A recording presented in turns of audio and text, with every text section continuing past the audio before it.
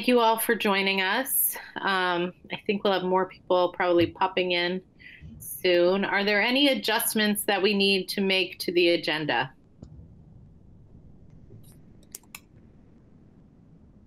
Anybody? Okay. Lisa? Yes. I'd like to have a short discussion on the supervisory union audit.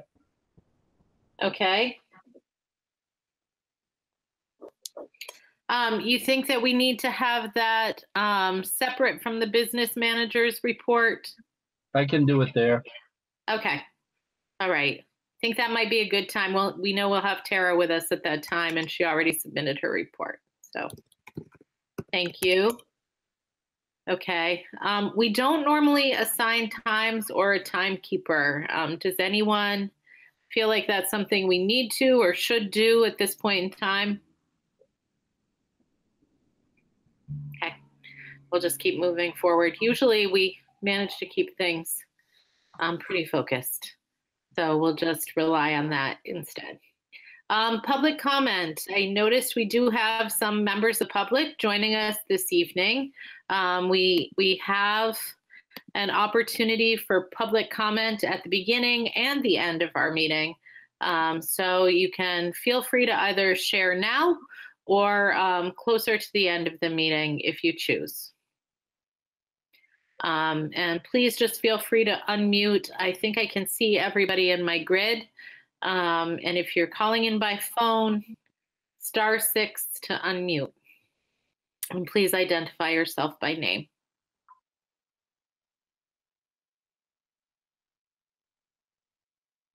Okay, I'm not seeing anyone unmute, so I'm going to assume that we'll save public comment for later in the meeting.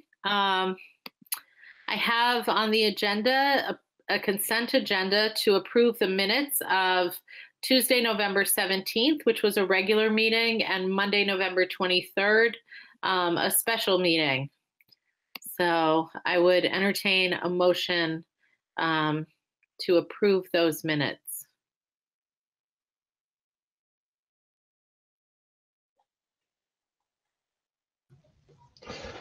I'll make a motion that we approve the minutes. Okay, as written? As written, yes. Sorry. Great, thank you. Is there a second? I'll second that. Okay. Any discussion of the minutes from November 17th and November 23rd? Okay. All in favor of approving the minutes from November 17th, our regular meeting, or November 23rd, our special meeting, please say aye. Aye. Aye. Aye. Any opposed? Any abstentions? All right. The minutes are approved. All right. Have a moment of board comment. Anyone from the board like to use this opportunity to comment? I'd like to just ask the principals, and ask the superintendent's office if there's reports that can get to us a little earlier than the day of. That'd be helpful.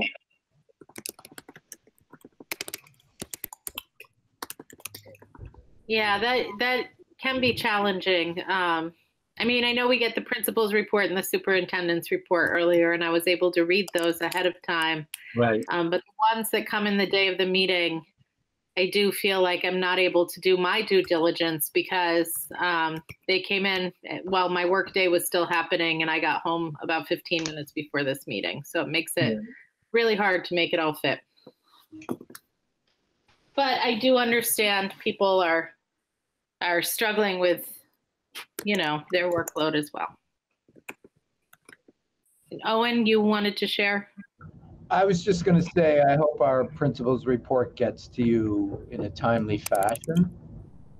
And yeah, I think I'm saying the same thing as you, Lisa, when I say some of the reports are being developed like in real time. Mhm. So I hear you, Bob, and I think that's a place where we could continually improve. Thank you for the feedback. But let's get those reports to the board sooner, is what I would say to my colleagues. Mhm. I work, and I'm sure the rest of the board members are working too. So getting a last minute report Not doesn't helpful. help. Not helpful. Yeah. Yeah. Respect everybody's time, I think, is a good norm. Yep. Thank you. And I do want to say I appreciate we got the bulk of the reports that we needed for this evening 5 days ago. So I Right. do appreciate that. All right. And I do also just want to take a moment while we have an opportunity for board comment to say how much I appreciate the work that's been going on in our schools. I've been getting a lot of positive feedback about the work that kids are doing outside.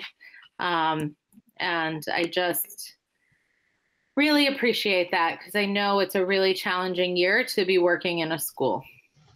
There's so many conflicting messages in our society about where it's safe to be and where it's not safe to be. And I feel like our schools are really great places that are still pretty vibrant for kids and focused on safety. And I appreciate your work in doing all of that. Owen? Yeah, I'm a little chatty tonight. I apologize. I had a coffee on the way home that I left in the car, but I do want to say something about teachers if it's appropriate at this time. Okay. I appreciate that, and I know you're a teacher. And I also know that a lot of folks, I think all of us support education in a big way. And, you know, when I hear the national reference to like, let's try to open our schools, I think we should celebrate that our schools in Vermont and especially in White River Valley Supervisory Union are open and have stayed open and have allowed people to work and kids to have a safe, quiet place to learn and to eat 3 meals a day and to have snacks. And I think a lot of this goes to the lands at this leadership in this meeting, which, and I'm gonna nod to Jamie on this because he's gotten some pushback, I know, from the middle school faculty of like, what are we doing? My hair's on fire. But our hair is on fire, but we know how to put it out. But this school board has not been nothing but supportive of us. And I just really feel supported. And I know my teachers do, but at the same time, we're carrying a lot of weight. And thank you. I'd like to just comment on Jamie's communication with the community has been great, and his communication with the teachers has been great. And that's something I don't think happens in many schools. So I've never seen it. I've never seen it to the point that it's being done right now, and I appreciate it. Thank you. Jamie, you raised your hand. I just said thank you. You might be frozen. I was just saying thank you. All right. Move forward. Our next segment of the agenda is reports to the board. Good evening. So I also just want to piggyback.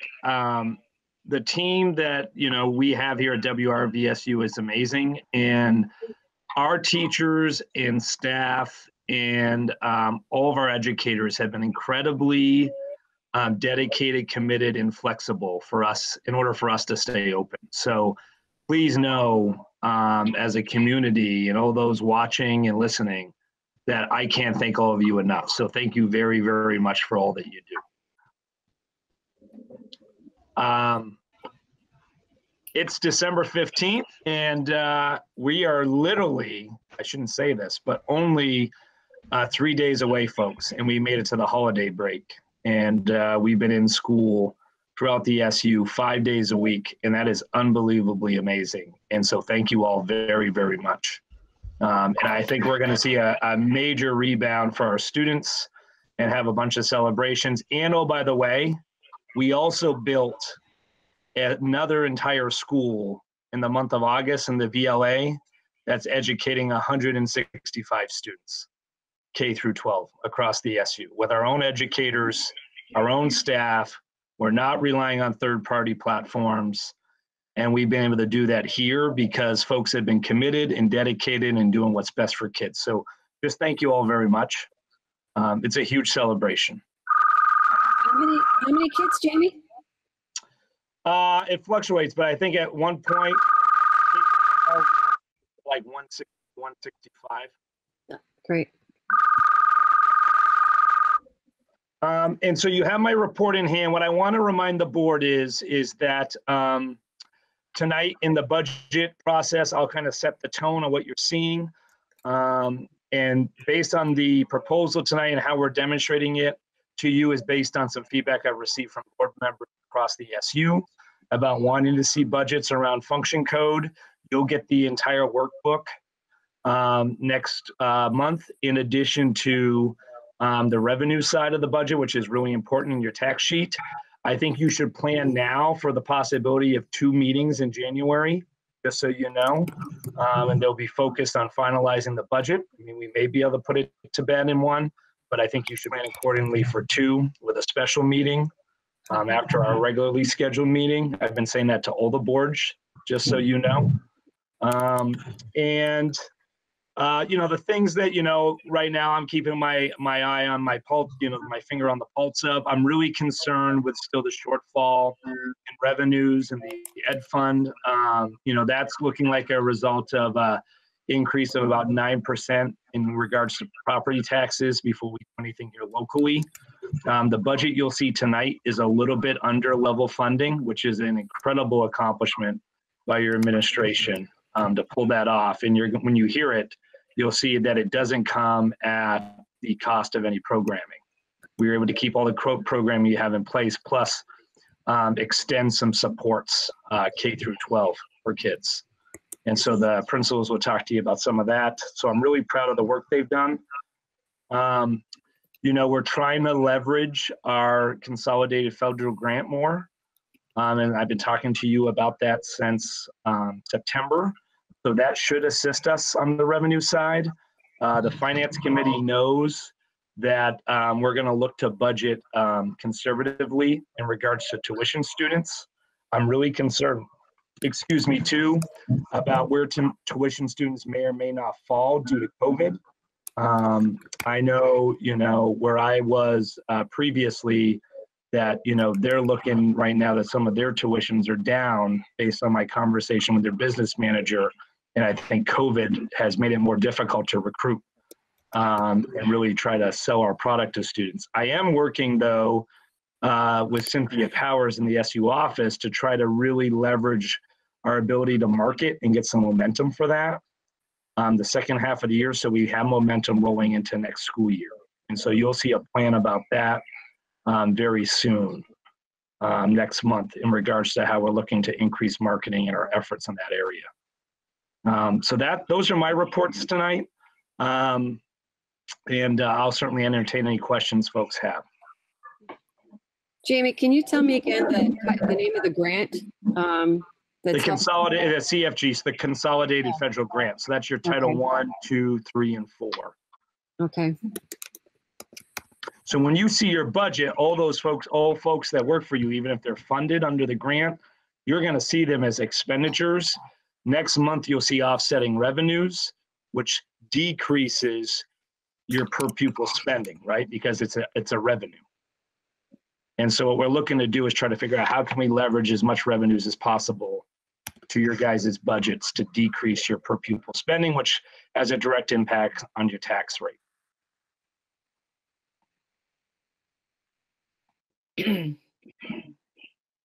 Any other questions for Jamie while we have this opportunity?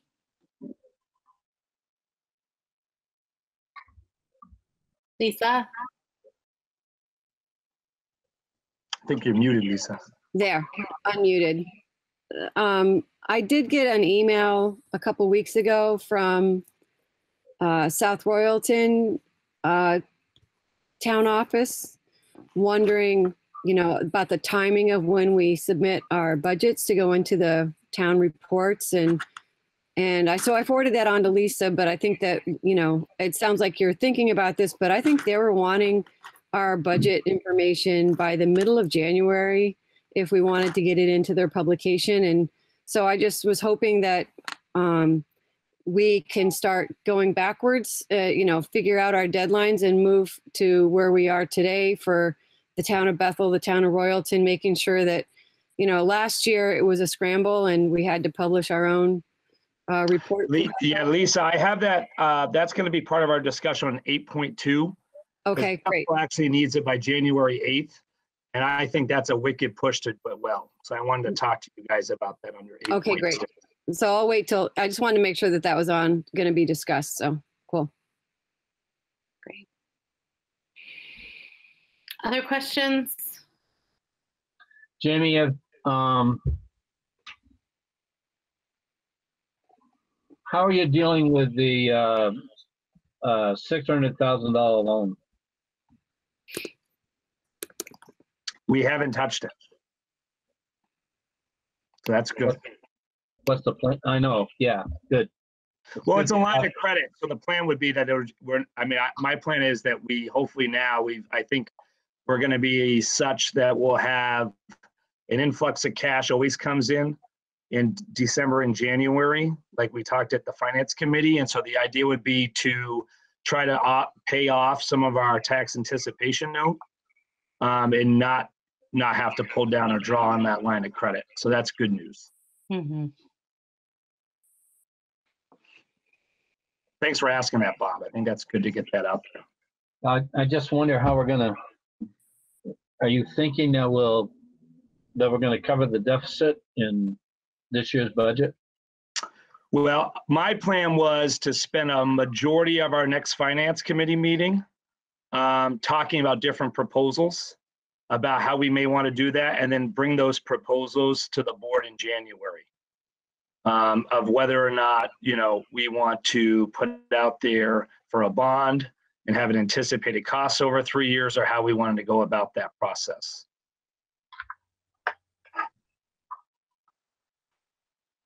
I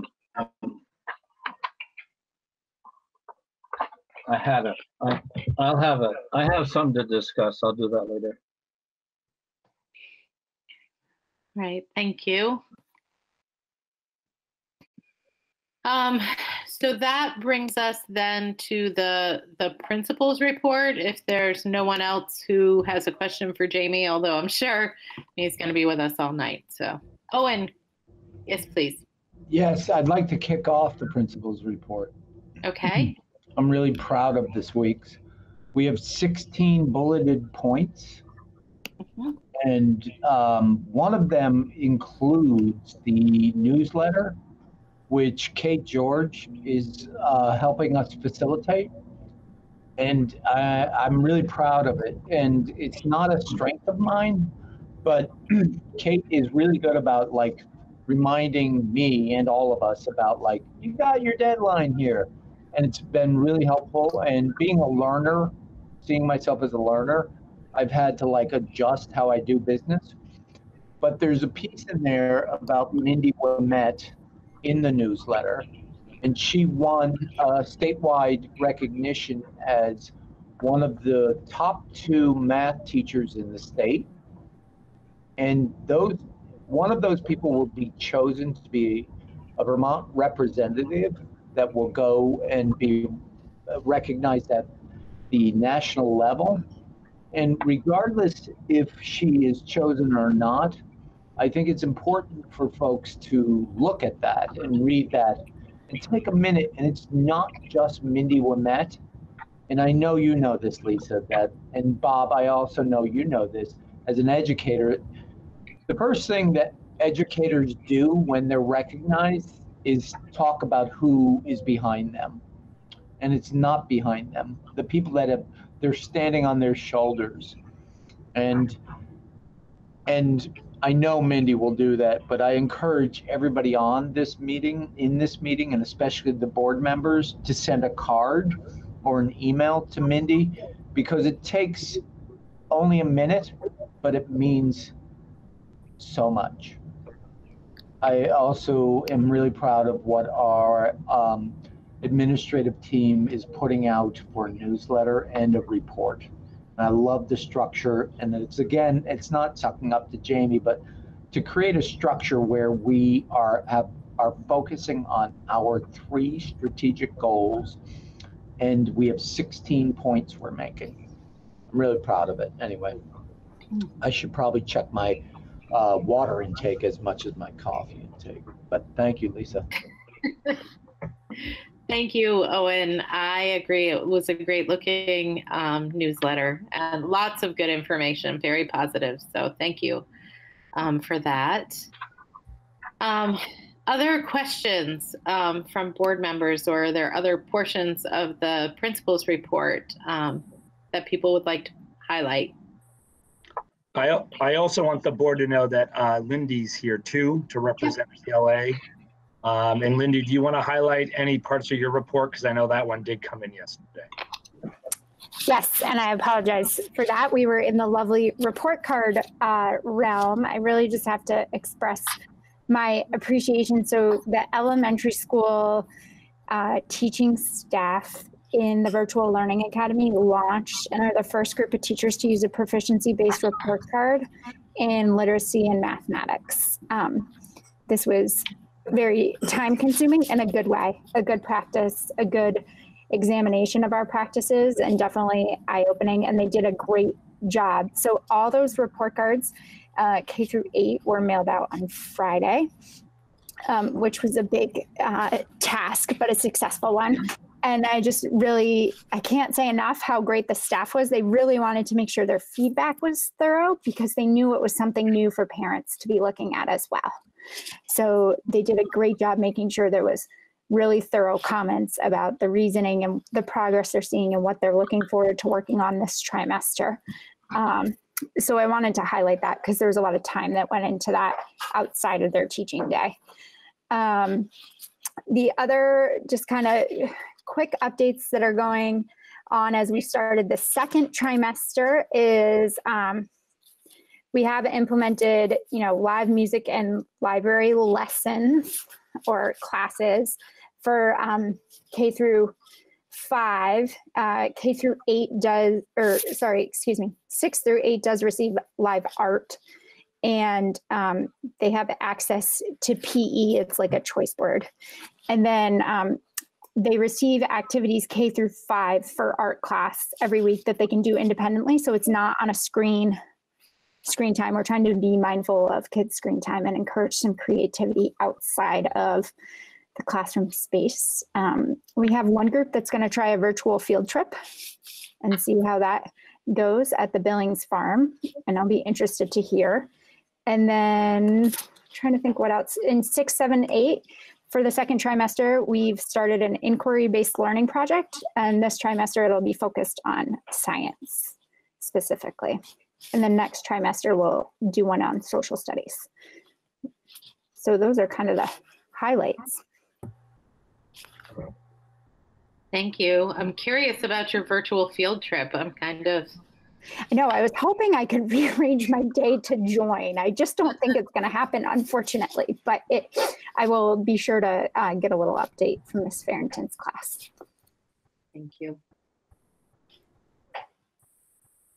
Any other, Reed, did you unmute? Great. Yeah, I'd add that as of the end of the day, Friday, the last of the South Royalton unit ventilators had been installed. We got into the project and realized that we had 6 classrooms in the building that actually part of the old building weren't getting fresh air. So we quickly pivoted and went back to Efficiency Vermont and received an additional $19,000, which entailed having to bring in masons to drill and cut 6 holes through the brick walls in order to create some openings for these univents. So really excited that before we got to the single degree temperatures, we were able to make all that happen without losing any learning time for students. We still have a little bit of wiring to do to hook it all up to the main program so we can control it all remotely, but that should happen Monday. Thank you. It's a great update. Lindy, I have a question. Absolutely. About math. What specifically? Anything just in general? I mean, we could, in terms of math instruction, like what are kids receiving? Absolutely. So we are, some classes, specifically in the, I want to make sure I get this right, 2nd, 3rd, 4th, and 5th have been using the iReady program that South Royalton has been piloting, just because it seemed a little more technology based and user friendly in that platform. I'm hopeful, so in January, we'll do another round of assessments. The virtual learning students will take the STAR 360 just like our in-person students. So I am excited and curious to see that growth. The other thing I would say that we've switched to in most levels of the virtual learning academy is small group instruction, that you can't do a live math lesson or a lot of other instructional lessons and make sure that every kid gets it through the screen. All those checks that you do when you're walking around the classroom, you can't do in this platform. So they've really started to switch to some smaller groups, whether it's dividing the class in half or whether it's, you know, depending on the age group, 3 to 4 kids at a time. And so it probably feels a little like Groundhog Day to some of the teachers because they're teaching the same lesson, but it allows them to differentiate and really check for understanding.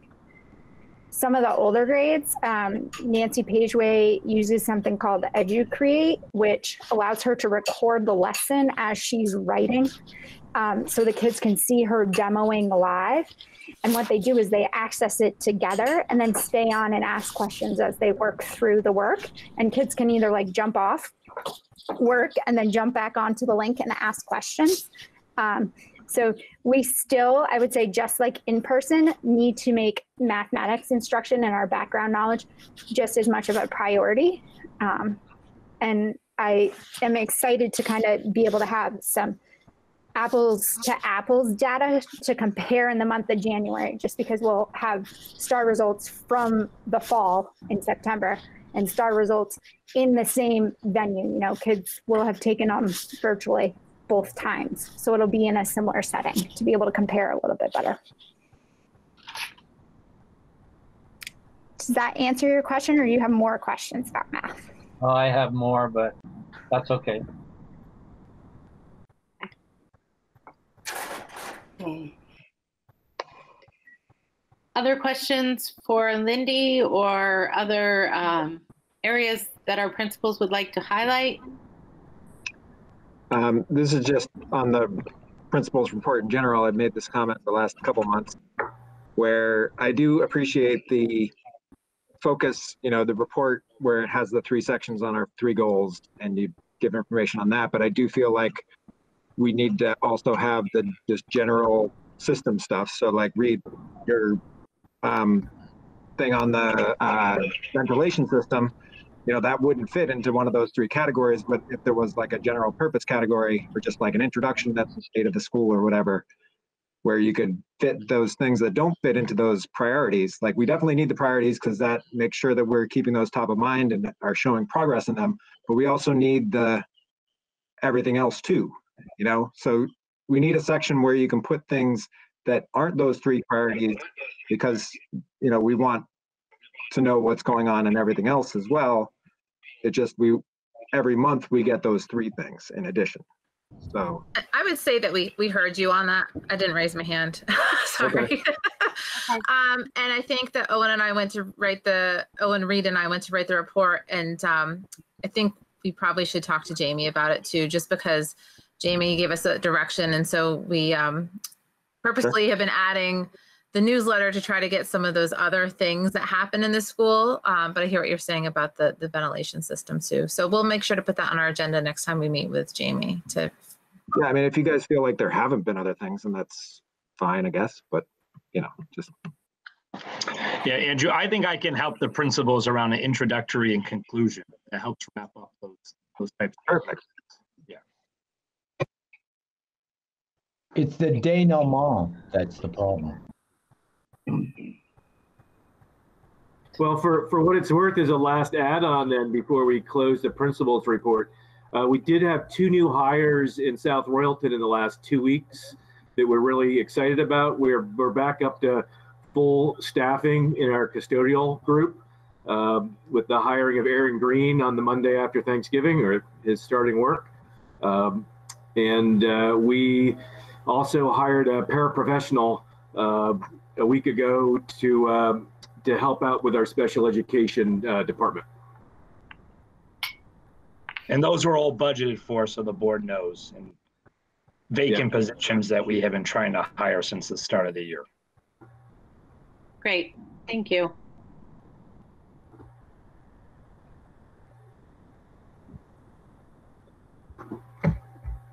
Okay, so next we come to the business manager's report. Good evening, everybody. My report was submitted to you in the original board packet, which gave just the general updates, but then also that was part of the report was the revenue and expenditure summary report that we presented to the finance committee, and they liked it, and we would be using this report moving forward for RUD and for the SU, and then bringing it on to our other member districts as well. So if you have any questions on the actual report, I can answer them. Otherwise, if you'd like to go over the revenue and expenditure report, we can spend some time doing that. I think we should go over it, Tara. Mm-hmm. Do you mean, Bob, go over the expenditure and revenue reports, or go over the, okay, that's what I was thinking you meant. Is the business manager's report seemed pretty straightforward. Okay, thank you.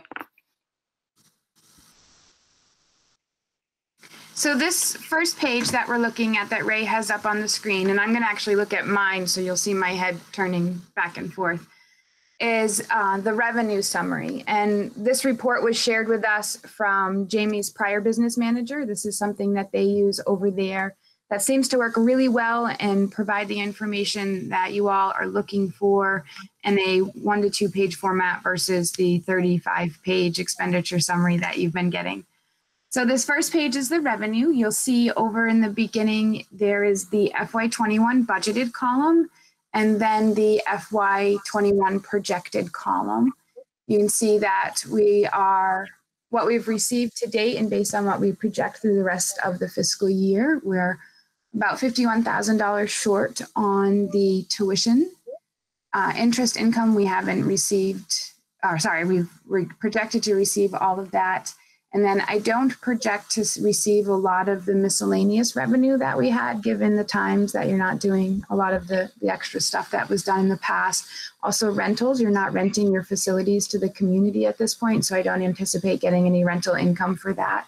And then the same with the student activities. They're pretty limited to what they can do with COVID, so I'm not anticipating getting any additional revenues there. The next section down is the state revenue. This is what you get through property taxes, that first line. We should get everything that we're projected to get, as well as the state tech ed funding and the transportation aid. That's based on your prior year expenditure, and then the state produces a percentage that we get. So based on FY20, I anticipate us being about $2,500 short on that line item. The next section is special education, and that's no longer in the local budgets. That's done by the SU, so that's just removed from there. And then the last section on the top part of this report is other revenue and refunds. So you have your vocational transportation reimbursement, and that calculation is based on what I submitted for the first semester. I just doubled that based on what I project that we'll get for the second semester. So there's an $18,000 difference there. And then the driver's ed reimbursement, I base that on what we received in FY20, not knowing exactly what will be impacted with COVID for driver's ed. And then adult learning, that's also all that we received in FY20. So I don't anticipate getting additional revenue there unless there's additional adults that I'm not aware of at this point in time. Then the last line there is what we anticipate for the grants. And then it gives you a brief summary of what your FY21 budgeted revenue is and your expenditures, and they have to balance. And then the projected revenue, and then the projected expenditure, which is the second page of the report, which we'll go to after this. And then the projected current operating surplus or deficit. And you can see I'm projecting right now, we have about a $4,900 surplus. And then the bottom section is the historical information. So that goes over again what the FY19 audited deficit was, what the projected FY20 non-audited deficit or surplus is. And that number there is the general surplus, the general fund surplus that I provided to you all in August, less the food service deficit. So that's the difference between those two there. And then you'll see the next section is if we use prior year. Tara, can I just add, just for the public, that dollar figure does not include the audited deficit that we projected to you in August of the SU, because that bill back happens after the audit. Yeah, this is purely just RUD's general fund. So that 563 will go into a deficit after the audit's received. And then, so the next section is Lisa, wait a minute. Lisa, I see you thinking. You see? Do you see what I'm talking about with that 563, Lisa? Yes. FY20 not audited, that we are projecting a 563 surplus for you locally, even after your food service deficit. Okay. But that So does not 500 include, right, that does not include the SU deficit that will be added after the audit. Okay. And I'm also, so since you recognize my puzzled expression, I'm also wondering about those building reserve amounts. I just don't remember. I mean, I remember the Bethel building reserve because of some of the projects that we've had. I don't remember having nearly $200,000 for the Royalton campus building reserve. So those were the reserve balances straight out of your audit after the FY19 audit was completed and confirmed. All right. So you'll notice that 129 has been used. So we don't have that anymore. Right. Yeah. Okay. Thank you. All right. Is the long-term goal to kind of keep these more up to date so that like we can just, rather than saying we've used 129,000 kind of in the note, just keep that amount with what the current balance is, even if it's not the Yeah, audited? those will be updated on the 30th of every month, right? So you saw this, Andrew, and then the finance committee will get a new one, and then that will go to the board. Mm-hmm. I like the format.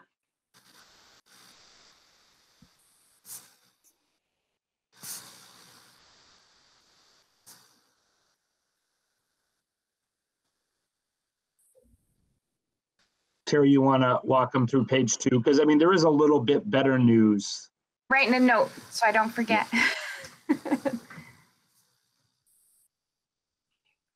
So then the second page is the expenditure side. So again, all the way over to the left, you'll see, or the right, sorry, you'll see that that is your approved FY21 expenditure budget. And then the next section down is items not budgeted for. So as you recall, we didn't budget for your coordinator of student support. So I put that in there. And then the COVID costs, which we are in hopes to get reimbursed for through our CRF funds, but I still wanted to identify that as an unbudgeted cost that you have here. So that's a total of $233,000. And then items. How soon before that reimbursement comes through, that COVID cost? Do you know, Jamie? Yeah, Tara and Jason are working with Cynthia to submit that this month. And then Tara, what have they said the turnaround time is to actually receive the money? I haven't heard anything as far as when they actually issue checks. As for the expenditure, the grant itself for the CRF funds goes through the end of December. So you have until December 30th to use the grant funds that you were awarded for this portion of the CRF funds. And then you submit for your reimbursement to get those funds back. And then the second round of grant funding, which is our ESSER funds, those we will then supplement with what we haven't received in our CRF funds and the continuing expenses through next year. That's what the ESSER funds are for. So that's what I meant by good news. So you saw what we're projecting, but what you need to know is that projected surplus of that, you know, was it 5,000 or 4,000 and change, included all these expenses and us not being reimbursed yet. I think that's important for you to know. We didn't add that revenue in yet because we wanted to wait until we knew for certain we had it. So the covert cost, what about that grant? You know, when do we get reimbursed for that? That's what we're talking about, Bob. We have until December 30th to spend those funds. And then you submit for reimbursement to get those funds back. So we should know early on, I would assume in 2021 from the agency. We've already been granted the funds. Yeah, as it was in my business manager's report, we received as a supervisory union $555,000 in the CRF grant. And we submit for reimbursement through the supervisory union and our member districts for those expenses.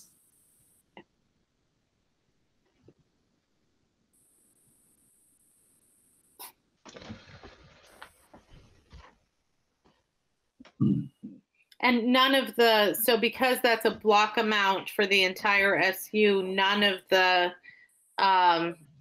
districts have overspent to make it so that we'll be left without reimbursement. Well, Lisa, I mean, what we're going to be doing is then looking if there's areas where we have overspent, prioritizing those for the ESSER grant still. That ESSER grant's still in place. So and we know that amount. So we have another big chunk of money that we can then use and apply for after January 1. Yep. Right. Yep.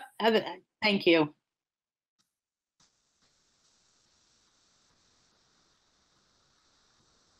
So then the next section down are items overspending or projected to overspend in the budget. There are only 2 items right now that I'm keeping my eye close on. That first one is health insurance based on the expenditures that have been paid to date in the monthly cost. And then open enrollment was allowed for in January, so people can change their health insurance plans in January. There may potentially be about a $45,000 overspenditure on the health insurance side. And then the second one is the VISTERS, which is the Vermont State Teachers Retirement System, OPEB, which is the new teacher health assessment. My understanding when I worked with the Treasury Department, when I saw the bills come in for this year, that this is actually an assessment that the district is responsible to pay for the entire time that a new teacher works for you.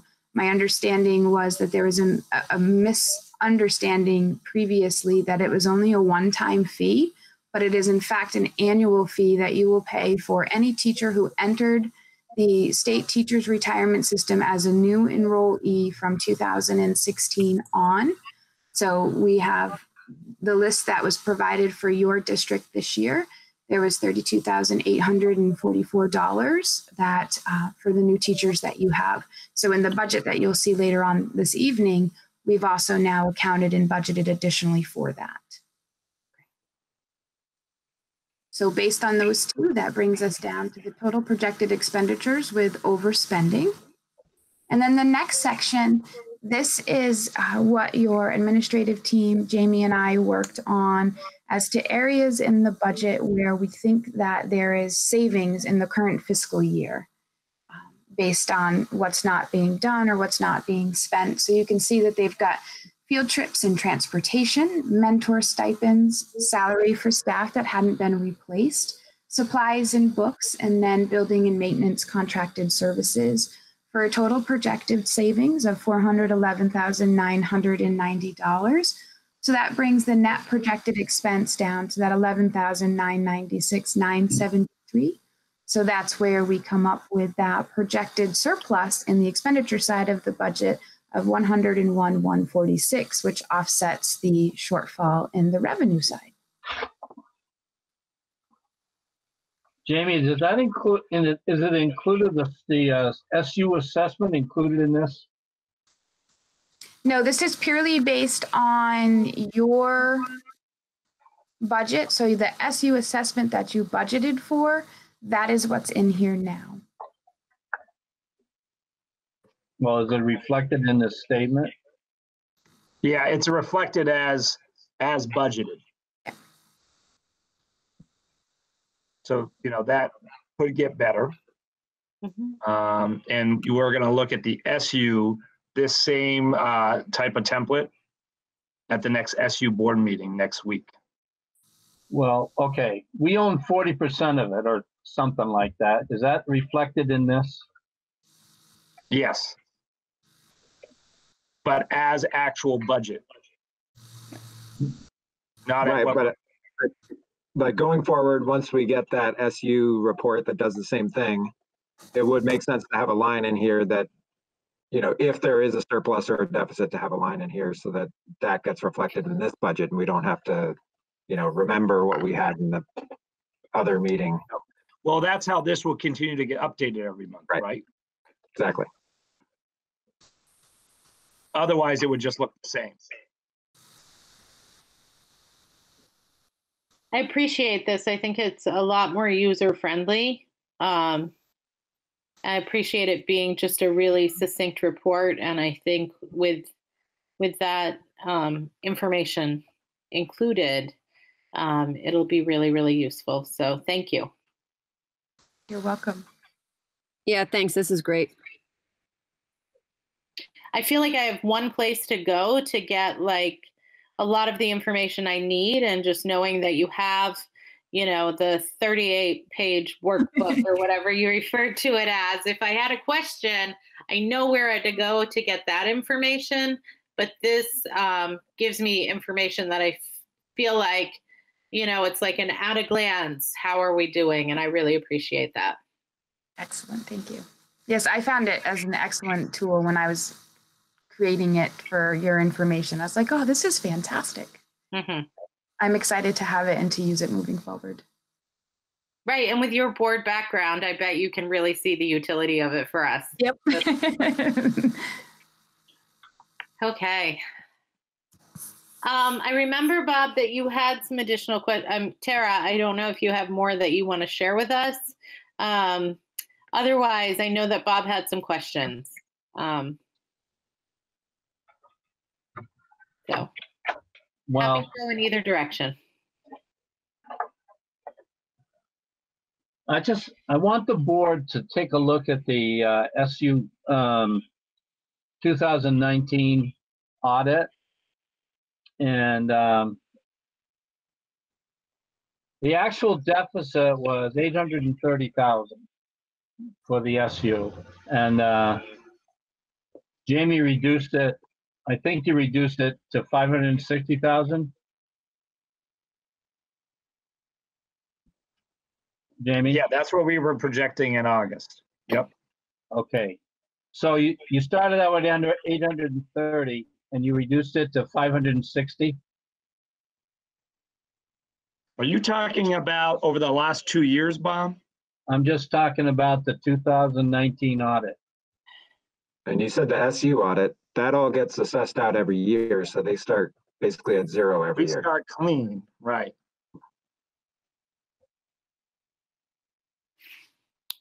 And the audit that's currently happening for 1920, you know, that audit, they've gotten all their information now. We're just waiting on a first draft of it. They've been here.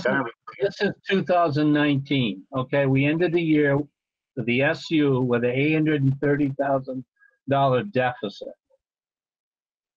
Did you bill that out to the school? Yes, we have to. That's part of your deficit. And what you see on that top line on your deficit, that's your portion of that.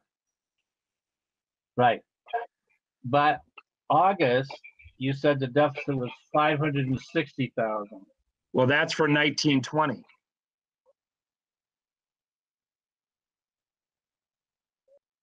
I guess That's what we're projecting for the audit that's currently in the works.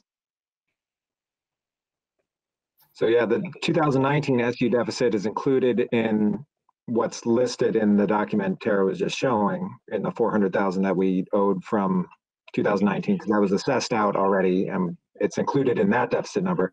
The 500,000 of which we're gonna, have $100,000 or whatever of, isn't included in that line. Okay. So yeah, as soon as we get those audited numbers, Bob, can you keep going down, Ray? You see, Bob, I'm pointing to my screen, which doesn't help you because Ray's got it. But FY20 not audited, that 563, that was what I was saying to Lisa is going to change once we confirm the dollar figure that we presented to you in August. That 471949 took care of that deficit that you're talking about in 19. Okay. All right. Okay.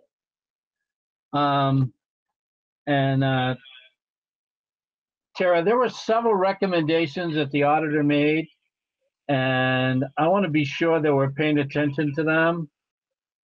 And I saw your responses, but I just want to be sure that they're taken care of.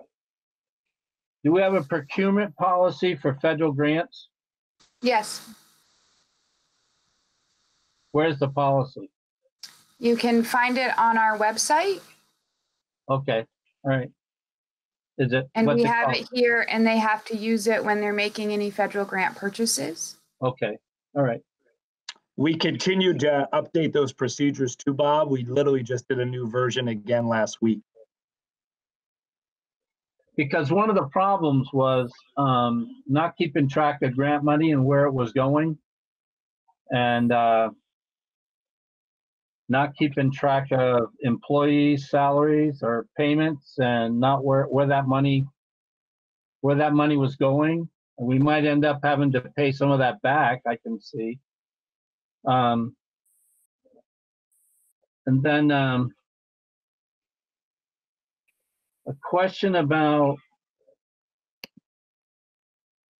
it said we were very slow about turning in our reports for federal grants. Has that changed? Yes, when the state went to the reimbursement platform for grants, before this, that you were able to get a lump sum first, and then they would send you additional funds. When they changed the grant management system, it now is a reimbursement system. And it's at your discretion how often you wish to pull down your grant funds. And our goal is to do it on a monthly 30 to 45 day cycle.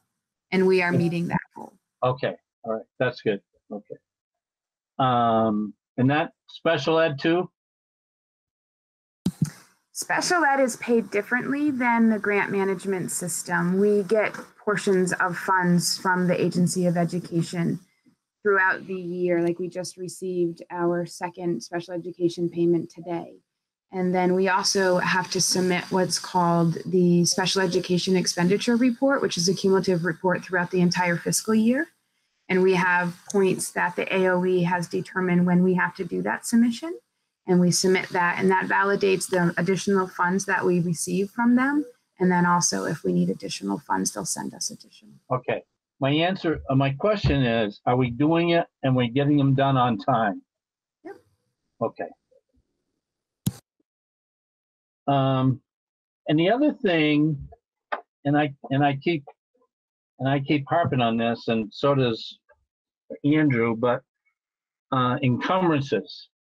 And there's a little statement in this report about encumbrances. I just want to read it to the board.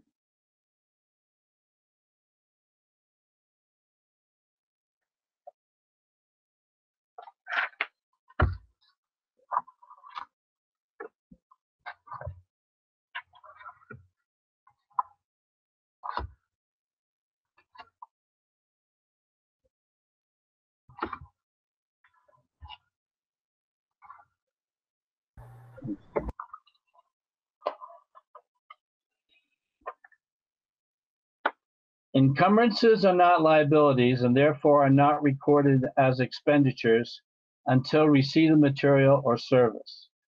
For budgetary purposes, appropriations lapse at the end of the fiscal year. The supervisory union does not utilize encumbrance accounting for its general fund. Now, during the preparation of the supervisory union's financial statement, management is required to make estimates and assumptions that affect the recorded amounts of assets, liabilities, and disclosure of contingent items as the date of the financial statements and reported amounts of revenue and expenditures during the reporting period. Actual results may differ from these estimates.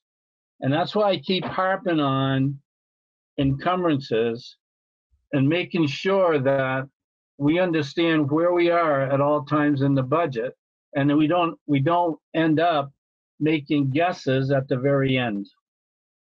That's my spiel. And that's why I think encumbrances are important.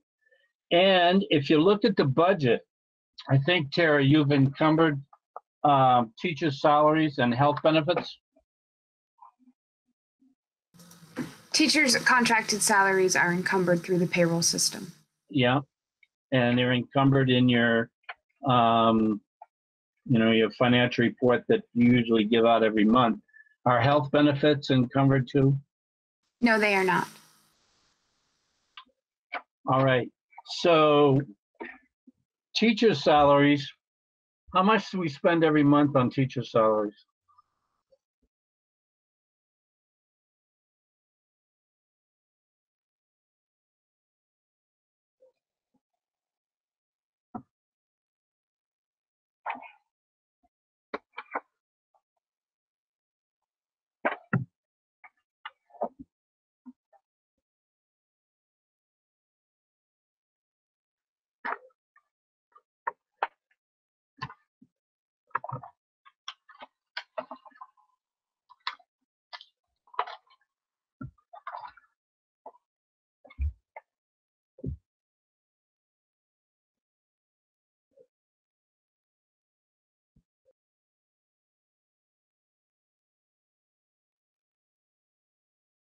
How much is a basic payroll run?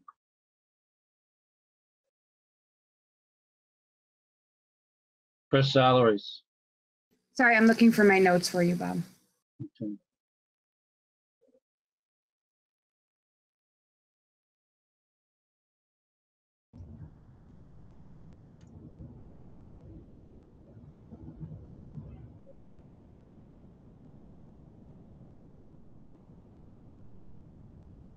Yes, Owen. Seems like a lot to ask the business manager to answer this question on the spot. I can tell you what I think it is, 250,000. Yep, I just found my notes. It's generally around 244,000. All right. And our warrants from the beginning of July until the 1st of September add up to about 300,000.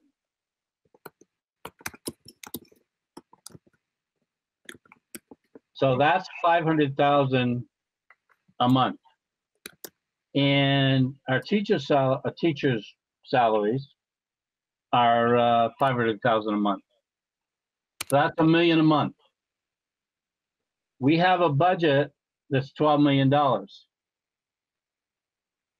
So we are really close to that, just guessing. We're spending $1 million a month. We've been through 6 months already. So we spent $6 million, and we have 4.6 left, not counting teacher salaries. I take that back. I don't think we have that much left. We have. Bob, what was the number that you said from July 1st to the beginning of September for warrant? Yeah, 300,000. Okay. And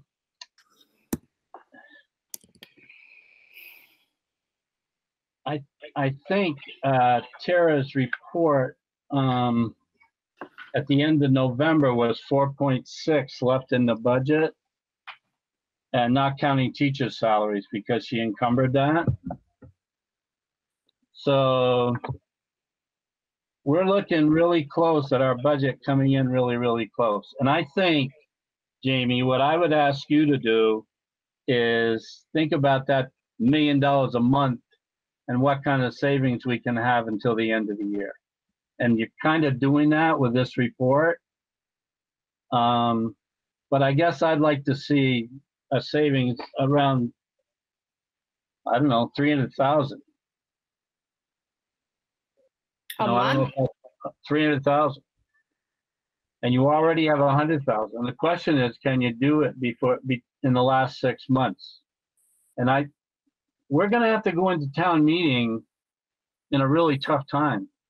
And the state's talking about a 9% increase in the tax rate, and voters are going to be scared. And if they vote, and if they vote Australian ballot and mail-in ballot, going to be a surprise. So I think all that we can do to make them feel like we're working at it is important. So that's my way of looking at it. You know, $1 million a month, and if anything you can come under $1 million is going to be good. No, thanks, Bob. And you know, part of those warrants do include your expenditures for COVID, which was upwards around 150. And so, you know, my hope is that we get full reimbursement for that too. Mhm. Yeah. And I know it also includes the ventilation at the high school. Right. And that's the Efficiency Vermont. Right. Yeah. Yeah. So if you think $1 million a month and where you can cut or how you can manage, I guess, maybe we come out with a good result. That's all I. Well, Don McMahon can tell you the heat's low in the central office. He told me it's wicked cold in here.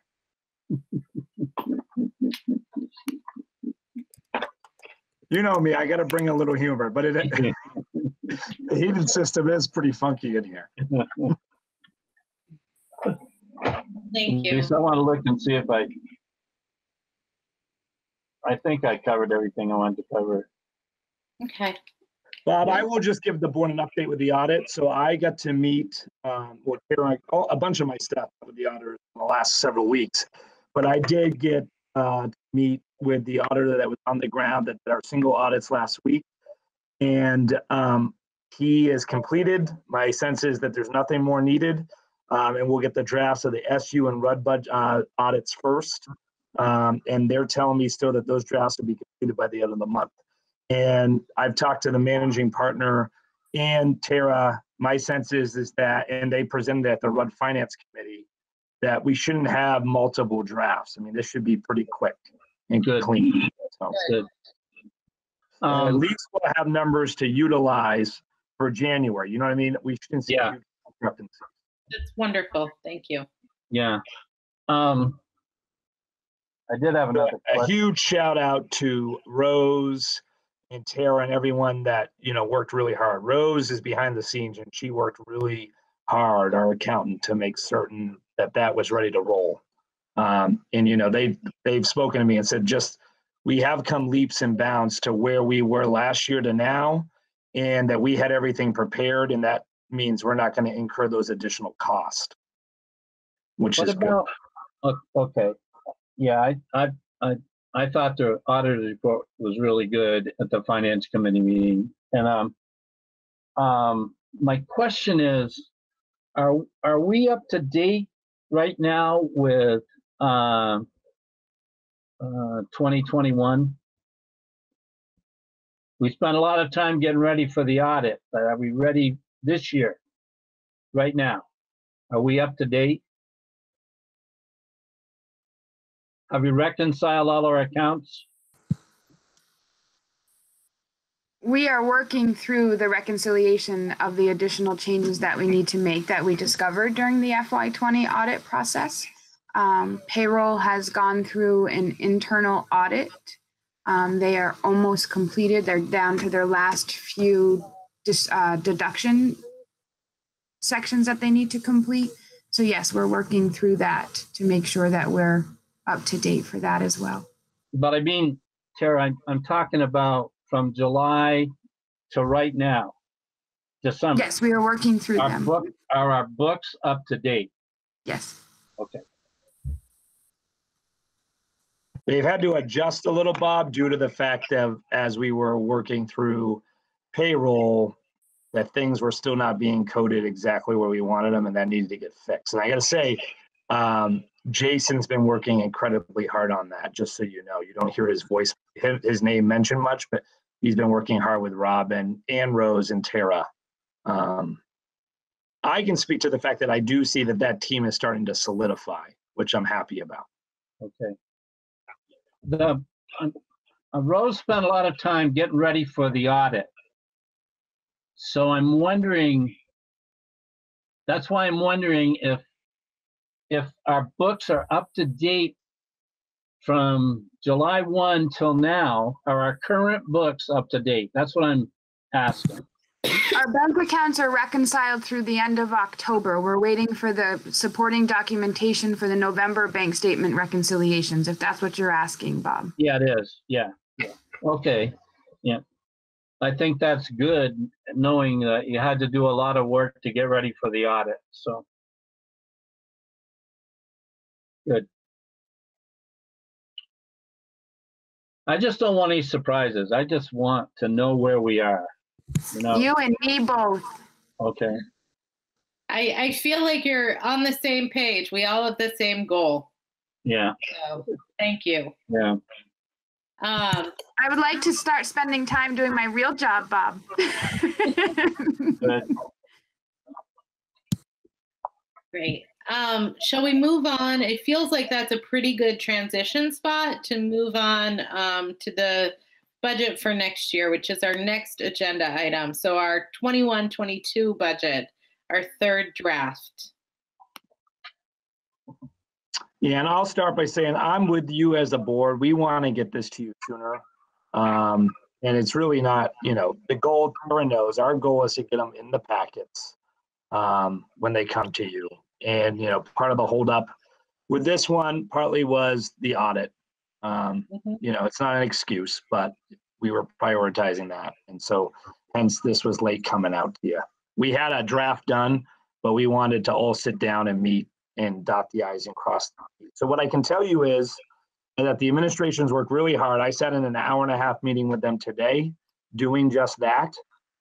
I really think you have real numbers and real budgets, and there's no surprises in these budgets. And so that feels really good. And that they've really been going through everything and double, triple, quadruple checking. And so this is rolled up in function code. And Bob, you remember you and I spoke about this type of concept based on some examples you saw where you previously worked. And I do think it gives a better direction around talking about the overall programming.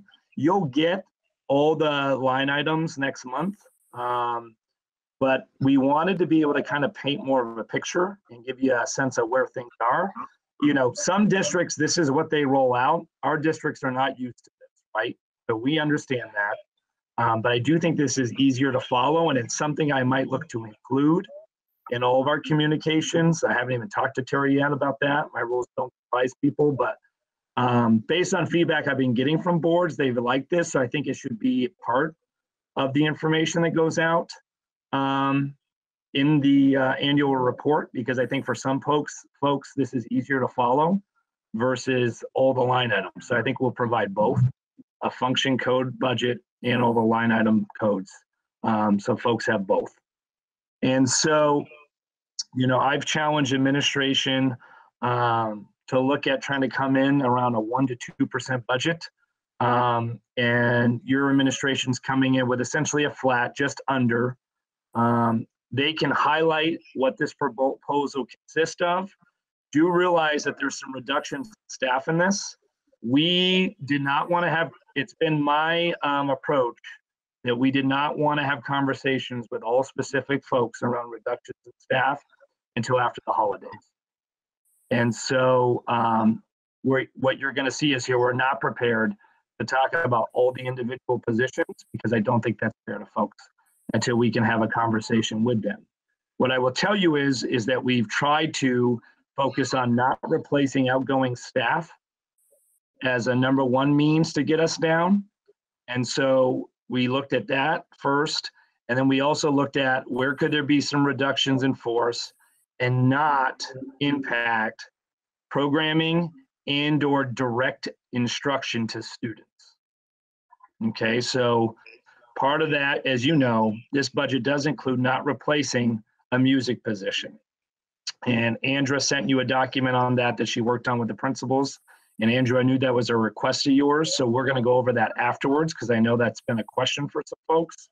This budget also includes, can you go up, Ray? You'll see a slight decrease in regards to foreign language. All the same level of programming will occur at the middle and high school, but we're going to approach foreign language differently through a cultural approach at the elementary school and not through direct instruction around weekly foreign language. And that's currently what's happening right now. That's not a change, but I do want you to see that. And so those are the things I wanted to highlight. I need to remind you that the next time we meet, you'll get revenue that you need to couple with this. And of course, the yield will be hopefully a little more cemented based on just all we've received so far is that document that I shared with you. And we were still looking for ADM to get finalized and equalized pupil. So we don't even have that information yet. We're still waiting on it from the state. As soon as we get it, that will of course be inputted into your tax sheet. But taxes are going to go up. I can't emphasize that enough due to the yield and even what we do with expenditures. And this doesn't include, of course, however we anticipate handling the deficit. And we need to figure that out at a RUD Finance Committee and then bring that to you in the proposal in your January meeting. Keeping this budget as flat or less than is, I think, really important to having a sustainable budget. And so I'll leave it at that because there's a lot of other things that we got to take into account that's going to impact taxes. Principals, do you want to highlight some of the other things you're excited about? Because this does include additional programming and pathways, which is a full-time position. It includes the intensive support program at the high school, which we're hoping to draw additional students into the SU and then also keep our students in the SU home. But they'll also be tuition students to your school because they will be RUD students. I don't think it's wise for us to budget that way, by the way, right now. I'm not going to anticipate them as students because I, again, want to be conservative on budgeting revenues. But I do think we're going to see an influx of some students across the SU come into that programming, as well as service some of our students who are currently out of district placed. And so know that this does support all that, as well as beefs up some of your outdoor ed. And Owen, take it from there. Thank you. Yeah, thank you, Jamie. So, you know, I think this would be a year when we would be scared and like really cowering. And at this right now, I think we're so strong. I was looking at our numbers today and that we are about 21, we are actually 21 students up by state count today from 2 years ago, and we've gained about 10 a year. Let's average that out. And if we kept that projection up, and it's not a trend because I think you need 3 years for a trend, but we have 2 years, which is awesome.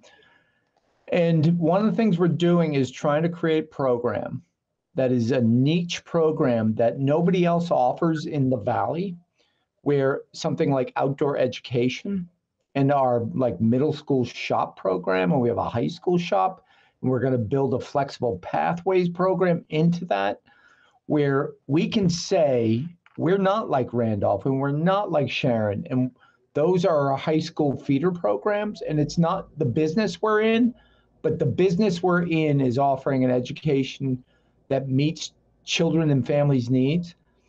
And we know people are more open to that and more open to the outdoor education, hands-on, place-based learning, programming, and personalized learning.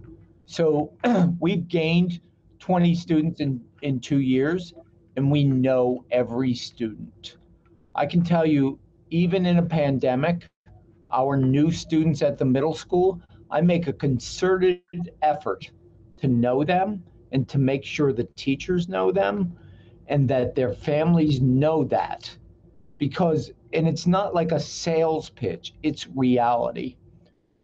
Knowing people, having a relationship with them, builds the safety of students learning and taking risks, and their families smiling when they know their children are at our school. There's a couple teachers in this meeting. I see Cass's face, and I don't see some other faces, but they know this, that the key is, and all of you who support education know this, that if we can lift those families up and let them know that their children aren't going to school, they're going to a place where they're cared for and loved. And we talk about love at our school, which is unique. And I love that we do that. How am I doing, Jimmy? Am I going too far? He walks me back from the plank. And Lisa's shaking her head, no, you're not going too far. Because you know what? What if we were the school where families said, oh, Rodney's got it, where families said, I know my children are cared for, loved, and are engaging every day in a safe way and taking risks. I love our school, by the way. People ask me, I'm going to go a little tangent, why do you drive 42.3 miles? They don't know my mileage. Each day, one way. And I'll tell you, it is because I know what we're doing is the right thing. We are engaging. And I look at our board and the complexity of it. And Bob Gray, thank you for asking hard questions. Thank you for keeping me honest and keeping all of us honest. And you're the continuum of who we are. You are part of our diversity. Andrew Jones on the other side of like, where's our music? Where's our pre-K teacher? I love that about us. And you know what? I'll leave a meeting and I'll be like, dang those guys. I mean, I say dang, I don't curse. But how am I doing? I'll stop. Because yeah, you're good. Thank you, Owen. Yeah. That was good. So Andrew, do you want to talk about, I mean, we kept staffing levels are very similar, just so you know, to this current year. Do you want to just jump on to that, Andrew? I would just say that I'm excited. I was a little nervous about us maybe having to cut some regular ed teachers. So I'm happy that we were able to retain all of our regular ed teachers. And I'm really excited to look forward to next year so that we can do more intervention and more specialized teaching with just being able to move around and not be potted as much. So I think that is the biggest highlight for me is just that we were able to retain every elementary classroom teaching position at this point. And I'll just add, I don't want to, you see function codes like art. There's not a reduction in art there. That is cleaning up some coding. We're still doing that, all right? So we're trying to get people in the right places. Keep rolling up for me, Ray. Go up, yeah. You see, there is a significant difference in regular ed instruction. And again, if you remember previous two, some of that was around coding and us getting them coded appropriately if they are interventionists. And if yeah, I'm not sure that I've ever answered so many questions about drilling down on exactly what everybody does, but I think we have answered those questions so much now that Tara must dream about what percentage each person is. Would it be possible to get a notes column where you could elaborate on, like the math is up 90,000, but that's because that came out of the regular ed. So if we could get a note saying, 90,000 to math, whatever, so that we can see which ones are actually changed and which ones are just coding things, that'd be really helpful. Absolutely. And just, I'll remind the board, we did share with you the line item budget as well, but we can definitely put notes there too for this purpose. Yeah. Right. I would say, Andrew, you'll appreciate the workbook, but where there was a significant change in one of the line items, say, for example, for athletics contracted services, we realized we spend about $3,500 a year on field maintenance. And so I reduced the amount of money from the grounds contracted services line, and I moved that into the athletics contracted services line because it's really more about, striping lines and, aerating the field and that sort of thing. Just to give you a better sense of where that is. But those notes will be in the workbook where there's a significant change, I think. I would point out a couple of big things that they'll catch your eye as you look at this. About a third of the way down the page in function 1127, the planning room, that really went away with the merger, but we've had some costs that have been coded to there. And so that's going to go away, but that some of those expenses are covered now by 2190 student support. So that student support is now $258,000, which is a whole new line, but some costs have been rolled from other areas to that. The other example I'd give of that is the line function 2100, student assistant program services. We currently fund a student assistant professional. Through attrition, that person will be leaving us at the end of 2020 and going into private practice. We won't replace that person, but we have the coordinator of student support and 2 MTSS coordinators that can fill that need for our students, and we feel comfortable that they're more than capable of doing that, and that we won't need that position back in the budget next year. Can you elaborate on what they were doing? Just, it's kind of a generic title, so. The student assistance program, originally that position was created as part of drug and alcohol grant money. And over the years, the amount of that salary that was paid by the grant has gotten eaten away at. So, last year we were left holding most of the cost of that salary. They work with students to look at the youth risk behavior survey that comes out every year and come up with strategies for how to improve the culture of the school and some of the youth risk behaviors around alcohol and drug use, for example. At times they've sponsored group discussion sessions to help support students with different issues. Primarily, it's one-to-one student support. So if a student is grieving, a student is having problems at home, problems in a class, they can get time with that person to get, talk through what's going on and come up with strategies for coping. And so, Andrew, that support won't go away. The SU, we're looking to contract with Clara Martin at a much more reduced cost to provide a school-based clinician for the SU and use IDEA funds to cover that. And so that doesn't mean that students couldn't get that level of service. It just means that it would come from the SU, but it'll be grant funded through IDEA.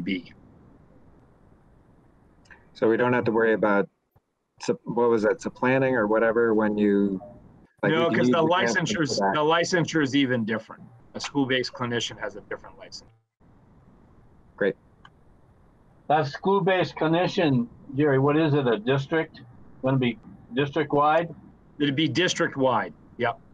Just one? For now. They're hard to find. And if it goes well, then we'll continue to increase. The more we can work with mental health, community mental health is a big draw for me because we can build down on Medicaid, they can, which gets our contracts down. And so, we're looking right now, an example is in FBUD, we have two, and that's First Branch Unified District, if you didn't know. In Tonbridge and Chelsea, they're piloting 2 behavioral analysts right now that we contract for through Claire Martin, who provide behavioral supports and targeted and intensive behavioral plans. But we're able to offer that at the rate of about $38,000 for a full-time FTE because we're able to build down Medicaid through Claire Martin. And they take care of the build down. We're not having to do that. My experience has never been good with Claire Martin. So, well, I heard that a lot when I came, and I think that they're very motivated to work with us and partner with us. And I've seen nothing but that. They've been wicked responsive, and I had a really good relationship in the past with Washington County, and that was successful. And so I'm trying to take what I've learned from there and work with them in collaboration to make certain we can do that with Claire Martin. And I got to say, they've been very open to feedback and receptive to what's worked in their, sister organization to the north of Washington County. I know that they've taken information from them and used it to try to improve programming. And I also think they were very motivated to service us, partly because they no longer operate the Wilder School down in Hartford. So I think that the timing was right to have a strong relationship. And the good news is, Bob, when it doesn't work, guess what? It's a contracted service. Work for me. We're no longer in the contract, and it's pretty clean. Okay. I've always had my own clinician and 100% in the school. So, one other thing, transportation.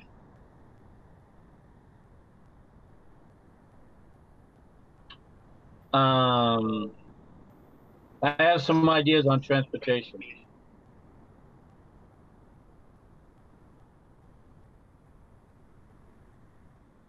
What are you thinking?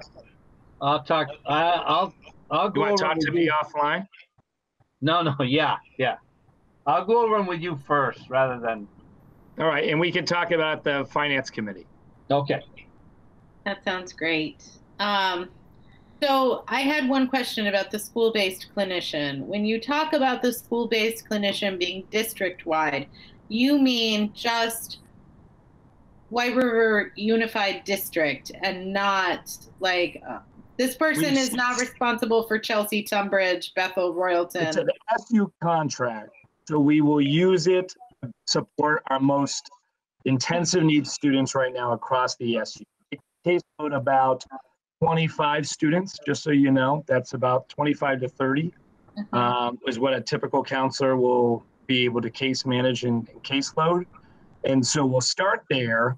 Once they're full, then we would look to add additional. The problem is right now, I've been trying to get mental health counselors in place for us, both private and through Claire Martin all year. I reached out to the 10 I used in Williamstown, and I haven't been able to get anyone yet. So, that's part of the challenge right now. And my sense is we'd struggle to find anyone at this point as well. Yeah. And part of the plus is, these folks are always looking for supervision. They work on a different licensure.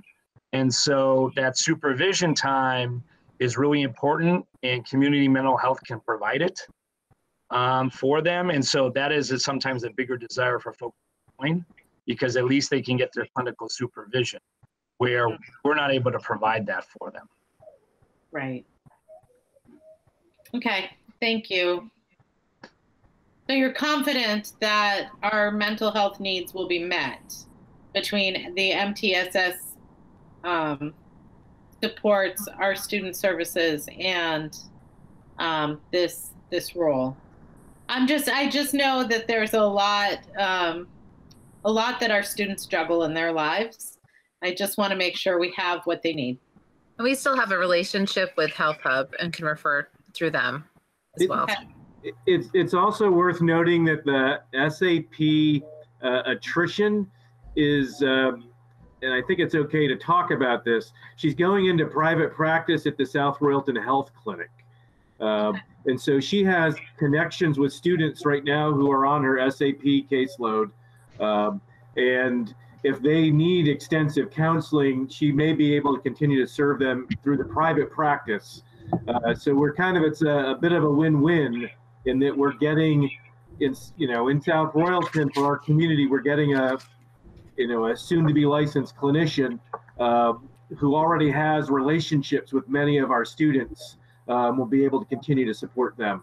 Yeah, and the plan is that, the Health Hub has a strong relationship with us.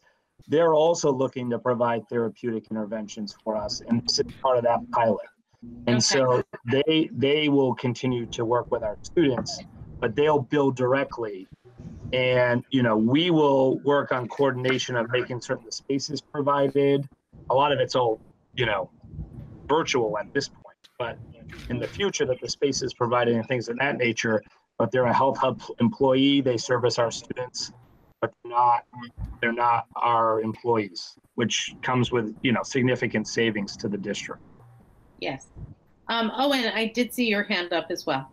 Yeah, and it's the same as Andra, Reed, and Jamie, but I wanted to say that I wanted to thank Amelia Lincoln for her service to this community as an employee or contracted employee. And now we will contract her differently. And it might be something the board wants to recognize, and also, I think the system that Jamie's brought to us of looking at everybody as an interventionist. So each teacher, each faculty member, staff member sees themselves as helping, starts to support every child and every family, and that we can really lift everybody up. And we are building a system within our system of restorative practice where that is about helping everybody and solving problems. It's part of the intervention concept, but that intervention is not for those in need, it's for everyone. I'm really happy and excited about what we're doing. And I want you to know that I feel like we're building a systems within systems. Well, thank you for sharing that. I want to say something, Lisa. I agree with you, and there are some students that need mental health counseling, and it could happen anytime during the week, day, or whatever. And it's really important that they have access to it right at that moment, in my experience. And that's a little more than a teacher, a principal, or a guidance counselor can do. And that's why mental health counselor, that school psychologist, is really important. So, you guys do still have an SAP, just so you know as well. That's contracted through the SU, that is paid for via the consolidated federal grant that essentially services you guys 80% of the time. So that is available still. Is that person a licensed psychologist? We don't have anyone that's licensed, including the SAP. Right. But Don is looking, just so you know, Bob, at the idea of, instead of us contracting all of our school psychology, to bring on potentially 1 or 2 school psychologists that can service our students and conduct our own evals. Okay. And I actually think there'll be significant savings potentially if we do that, based on what you've been budgeting for all these evals and outside psychologists. So that would be part of what we talk about too next week, is that concept. Yeah.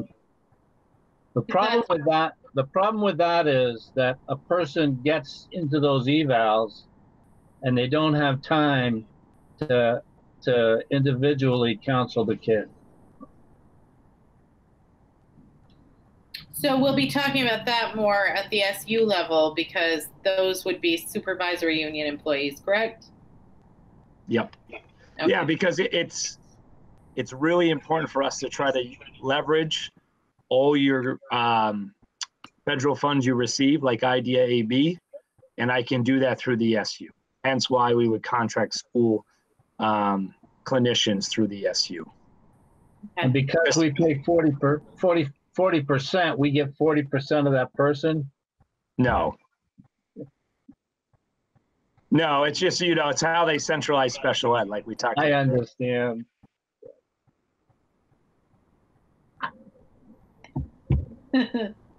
Sometimes we just have to bring that up. Sorry about that. I know you do. Okay, other questions about this budget? And I just want to say, like, typically a level funded budget, you know, sustains a 2% increase, and this actually is a reduction in cost. So I'm hoping that people will appreciate that, because I know it is a really hard financial time for a lot of families. So, you know, I'm looking, you know, we're going to be working with the finance committee on how we want to best handle our deficit here in a couple of weeks, and that will be part of the next round of budget. You know, I think it's important, you know, for the board to note that most districts are seeing anywhere from a 10 to 12 cent increase based on that yield before expenditures or revenues are looked at locally. So, you know, is there a goal from the board in regards to tax rate, or are you feeling, you know, that the expenditure side was important to you? I mean, what are you thinking about in that regard? I'm thinking that you should provide, I'm thinking that you should bring forward a budget like you are.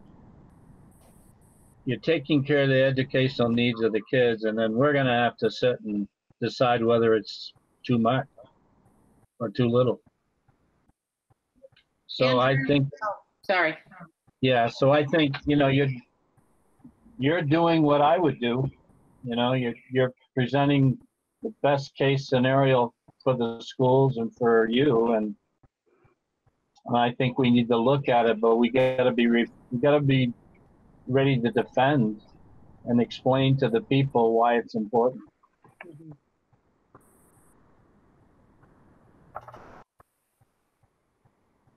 Andrew?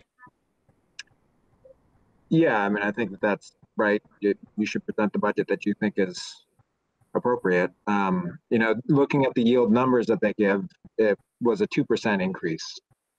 So, I think that 9% increase included, you know, expected local spending increases. So, you know, Yeah, I was saying cents, not percent, cents. Right. But that's still more than, anyway, whatever, doesn't matter. Yeah, anyway, so, you know, I think if we are able to maintain, and it's really hard to say now because we don't know our student numbers, or, you know, that's a big part of it, or what, you know, you guys are projecting for revenue. So we kind of need to be able to see that stuff before we make any decisions on anything. And, you know, like with what you presented here, you know, it is nice to see the numbers and your overall thing, but, you know, until we can see specifically, like, it's hard to tell because of the coding changes what actually changed. And you're saying you don't want to get into the details because of the staffing. You want to talk to staff first. So it's hard for us to provide feedback when we can't actually see what really different, if you know what I mean. You know, you've provided a couple examples, but and you know, part of this too is just, you know, me also trying to get the board from looking at line by line budgets, Andrew, and trying to look at programming and the bottom line, because, you know, the board in the town votes on a bottom line, and so, you know, that's part of, you know, the strategy around this as well. And again, you'll have your budget workbook and can look at it. Right. Okay.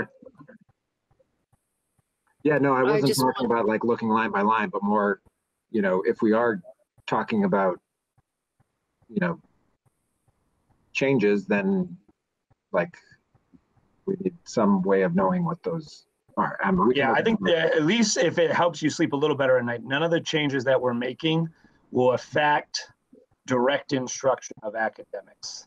Right. Principals, is that fair? You know, it's going to be a little more strategic on how we approach things. And there's some shifting of staff and things, but we have not cut any programs. Yeah, and just to clarify, I trust that you guys are doing your job well, and I trust your judgment on things. So it's more just at some point we need to be able to get into the details. So. Yeah, and that will be your next round. You'll definitely have that in January.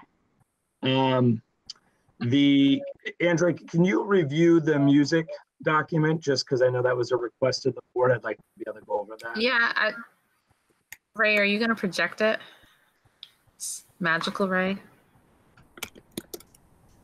I emailed it. Of course he is. So I didn't know what the best way was to go about this. So I tried to just summarize what this year looks like and just give us just the facts. And so right now, due to COVID, we opened up to doing elementary music 1 time a week. We're just kind of going slow, although we had planned for a schedule that would offer to do music 2 a week.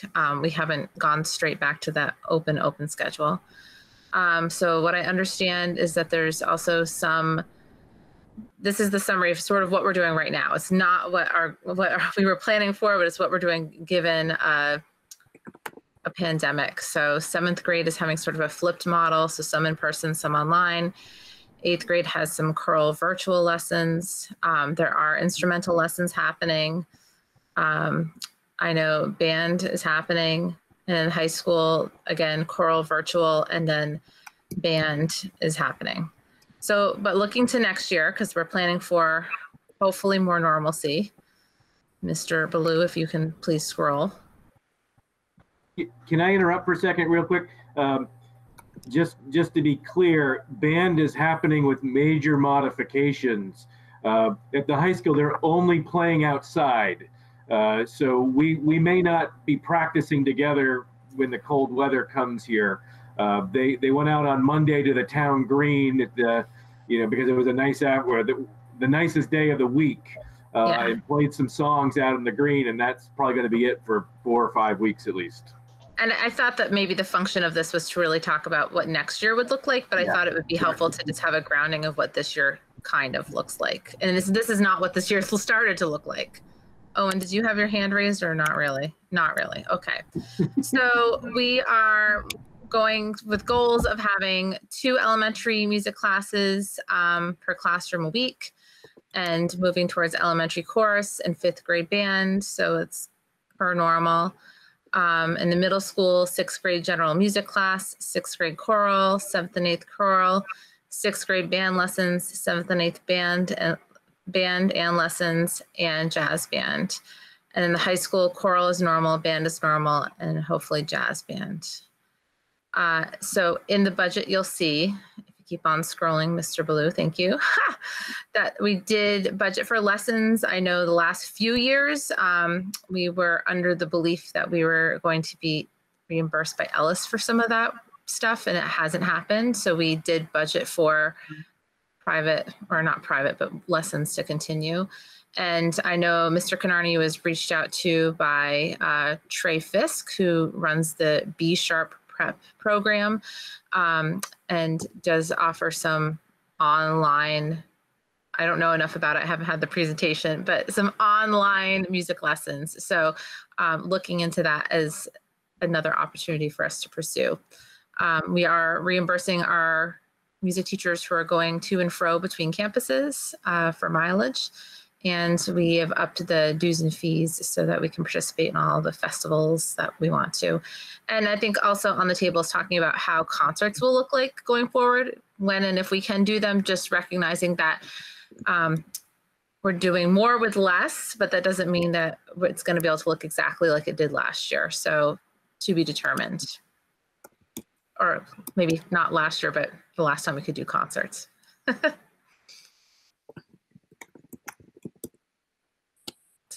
And I'd encourage you guys to visit the B Sharp. I think that's a really exciting pilot from Trey, who was a student at Sharon Elementary, and then graduated from Sharon Academy. But he came back, and this is an upstart program that I think is going to possibly really take off. He's already got 10 really highly qualified musicians who are going to be offering lessons. And we're already starting to pilot this at 2 of our elementary schools. And he's looking to sign on more. And the fee is very minimal. And it's a sliding scale based on need. And so we're going to look to partner this throughout the SU. The only schools that have been offered a pilot on this project thus far are Sharon Academy and us. I feel really honored. And Trey, if you know Trey Fisk, he's a terrific young man. And I think he's onto something here with this project. So please, I encourage you to visit that hyperlink in the document that Andrea shared, because the plus of that too is as our students have become more accustomed to virtual learning, this now opens up the opportunity for lessons. Significantly is also other performing arts. They're looking to expand it more into theater and things of that nature as well. So it's another exciting enrichment for our kids. I appreciate that. Ray just put the link to his website in the chat. So anybody who's joining on a computer, please feel free to load that and take a look. I looked at it really briefly after I got the report from Andrea. It looks like an exciting opportunity. I know that there are people here who want to discuss the music program. It's my hope that we can get through the next 2 agenda items and save questions about that until our next public comment, which we're rapidly approaching. But I'd like to work our way through the rest of the agenda, and then we can get into a deeper discussion about that.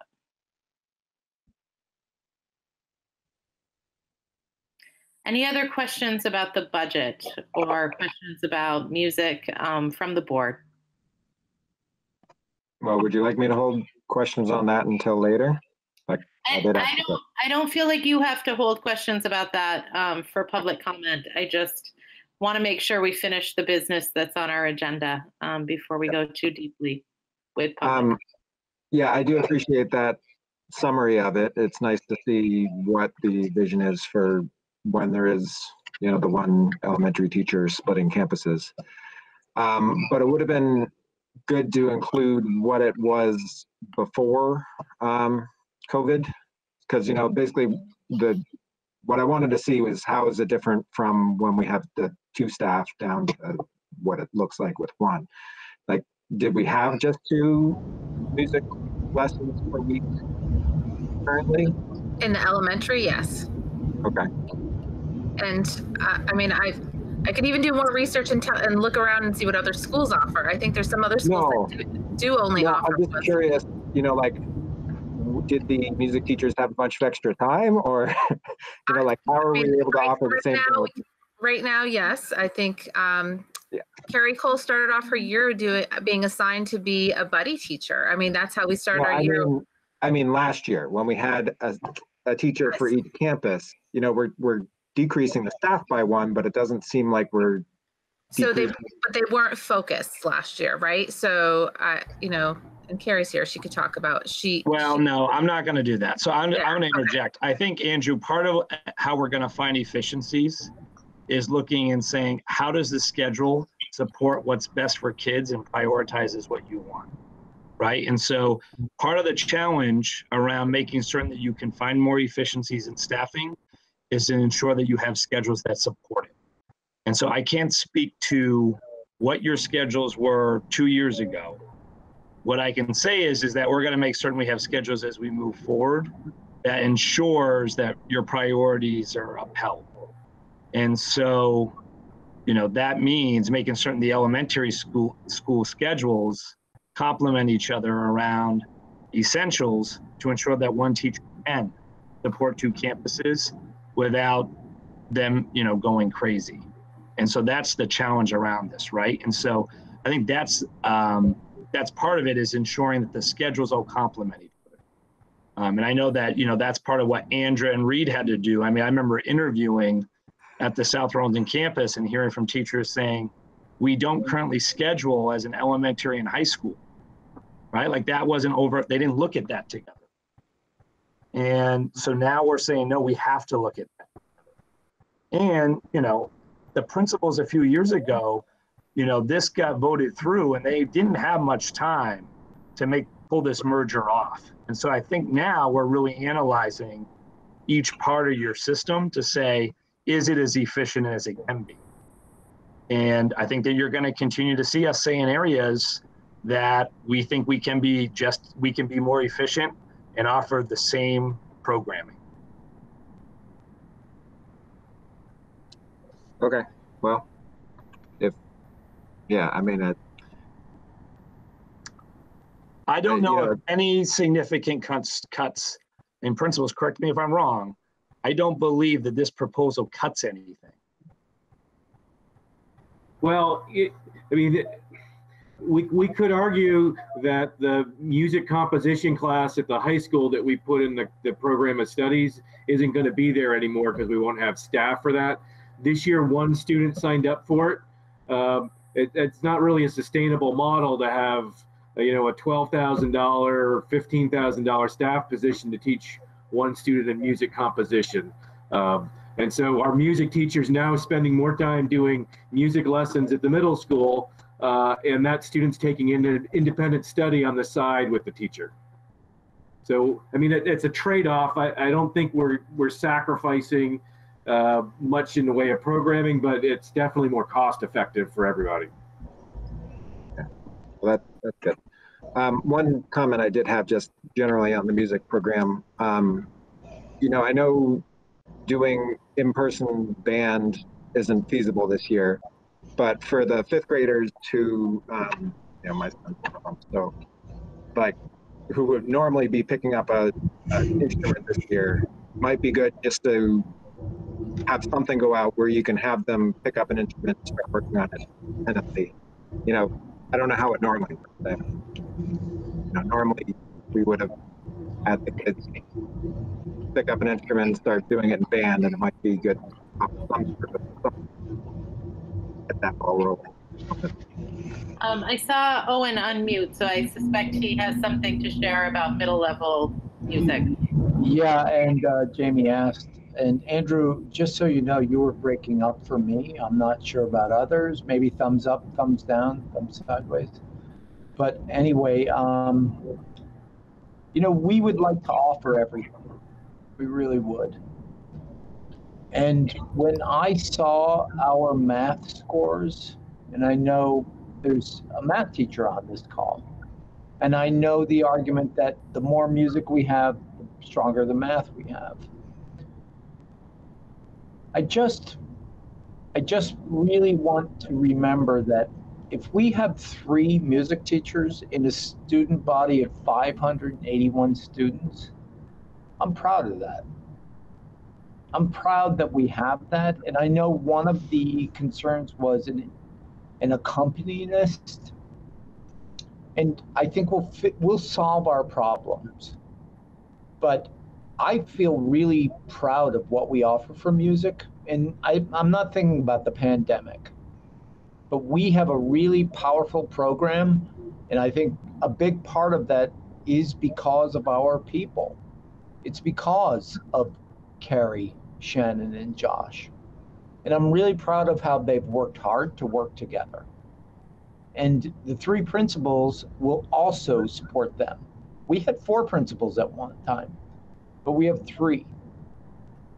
We can't always have all of it, but we will work hard to make all of our students have all of what they need. I'm really proud, and I know that, like, I supervise Shannon and Josh, if you will, with the new model. We have 2, I know the people I supervise are 2 of the most top-notch, and Carrie, I'm not speaking poorly of you, top-notch music educators I've seen. I've been a school principal for 21 years. I'm really proud of what we're doing. Good work to them, and I feel like sometimes it undermines them or separates us, but know this, that they bring their heart and soul to this every day, and the decisions we have to make tell them how we feel about them, but we need those 3 people. And those 3 people can make this music program happen. I've seen it. And it's not 4 people, but it's 3 people who are dedicated and talented and love children. I'll stop there, Lisa. Thank you, Owen. I think one of the things that does make this discussion really challenging is that, I mean, over the time that I've served on this board, certainly one of the things that we're very proud of in this system and we want to hold on to is the focus on music and the excellence that we've experienced in the music program. And we do value the people who work with our kids in the music program. So that I think that's why whenever music is going to be on the agenda, we see, you know, a number of community members come to our meetings because it is a value in our system. So I do appreciate that, and I appreciate you all speaking to it. So thank you. Other questions about that or the third draft of the budget?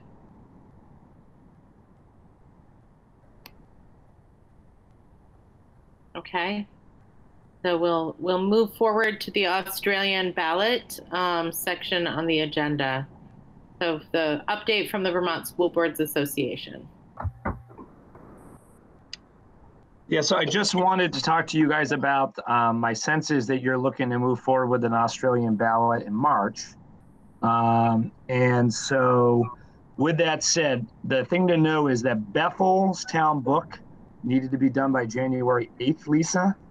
And I talked to Lisa Floyd. I said, I was not feeling comfortable when I talked to Tara about us pulling it off and having the right information and accurate information then, specifically too, when I'm not even certain we'd have our equalized pupil number. And so I do think based on that deadline that we may be looking at doing our own mailing. And I just wanted to see how the board felt about that. I would rather have us, other people can comment first. We printed our own for Bethel last year, right? Not for Royalton. I think we printed our own Is that for right? both last year. No, I'm pretty sure Royalton came in the town report. Okay. It was just for Bethel last Yeah. year. So do we know how much that was, just printing and mailing was? I'm just curious. I mean, I think it's clear that, we're not going to have a budget ready to go with everything ready by January 8th. So it's kind of a moot discussion. We're going to print our own. But well, my thought just sort of was, as you guys come together as a district, it'd be nice to have the same materials go out to both sides and look the same, I thought. And I think it would give us the opportunity to include some more data points and things. I really want the book to be as informational as possible and really convey the great things you have going and celebrate those. I've talked to the principals about my desire to have pictures in the book this upcoming year to highlight things that folks are proud of, and how hard everyone's been working. I think that's going to be really important. You also don't have that informational meeting happening the night of the vote. And so, I'm looking at how do we make certain we really convey to everybody what we're doing and how we're trying to tackle the deficit and, what we're doing in regards to this current budget and really talk to a narrative and celebrate. And, in addition, make certain that we leverage all communication to get folks to join informational meetings because, we've got to utilize all different ways of communication to make certain we have informed voters. I mean, I can say that that's the biggest difference I think that we're finding as an SU around adjusting to in-person votes where you can educate and inform on the floor and have folks ask their question versus you have an informational meeting prior. And the great thing with democracy is I think more folks are going to get out and vote, but it now is on us to make certain we've really informed them. Because, I think that can be the challenge sometimes. And so that's something new for you guys to have to navigate. So Jamie, you mentioned it was Bethel, the town of Bethel, that needed the information by the 8th of January, but I think that was Royalton that wanted it that early. But Maybe it was both. just for, Royalton was just the for 14th. clarification, it was I think Royalton that Royalton was the emailed. 14th. Lisa, I got a call from Bethel weeks ago. I see. Okay. Okay. So for both towns, it's early. Yeah, I would like for us to do one single publication. It seems like that deadline will be too much or too fast for either community at this point in time. So what I was going to say initially is that I would like one communication to go out to both communities with just the really comprehensive and clear reports that we've been working on generating. I think we should put something in the town report saying that there will be something coming later, just so people don't look for it and miss it. Yeah, absolutely. I agree. The cost for the budget mailer for the Bethel side last year was about $2,300. Yeah. I remembered from previously, I think it's a little over 4 if we do mailers to both communities typically. And we don't have anything in the budget currently. Or would this just be a miscellaneous item? Is there a line for board trainings, et cetera, miscellaneous? Wasn't that in there? It's a few $1,000s in the past. And I think because of COVID, we haven't done, like we didn't go to the usual. You have an advertising budget and you also have a dues and fees budget. From potential. What's that? You have some funds in your advertising budget, and then you also have funds in your dues and fees line item under the board. Would that cover it? I don't think you've done a lot of advertising. I need to go back and pull where you're at, but between the two line items, there's about $11,000 there. Yeah. I can double check that for you and let you know. Thank you. I just wanted to make sure that we weren't making a decision to send a mailer and we didn't know where the money would come from. We could get the money from the high school principal's salary. Give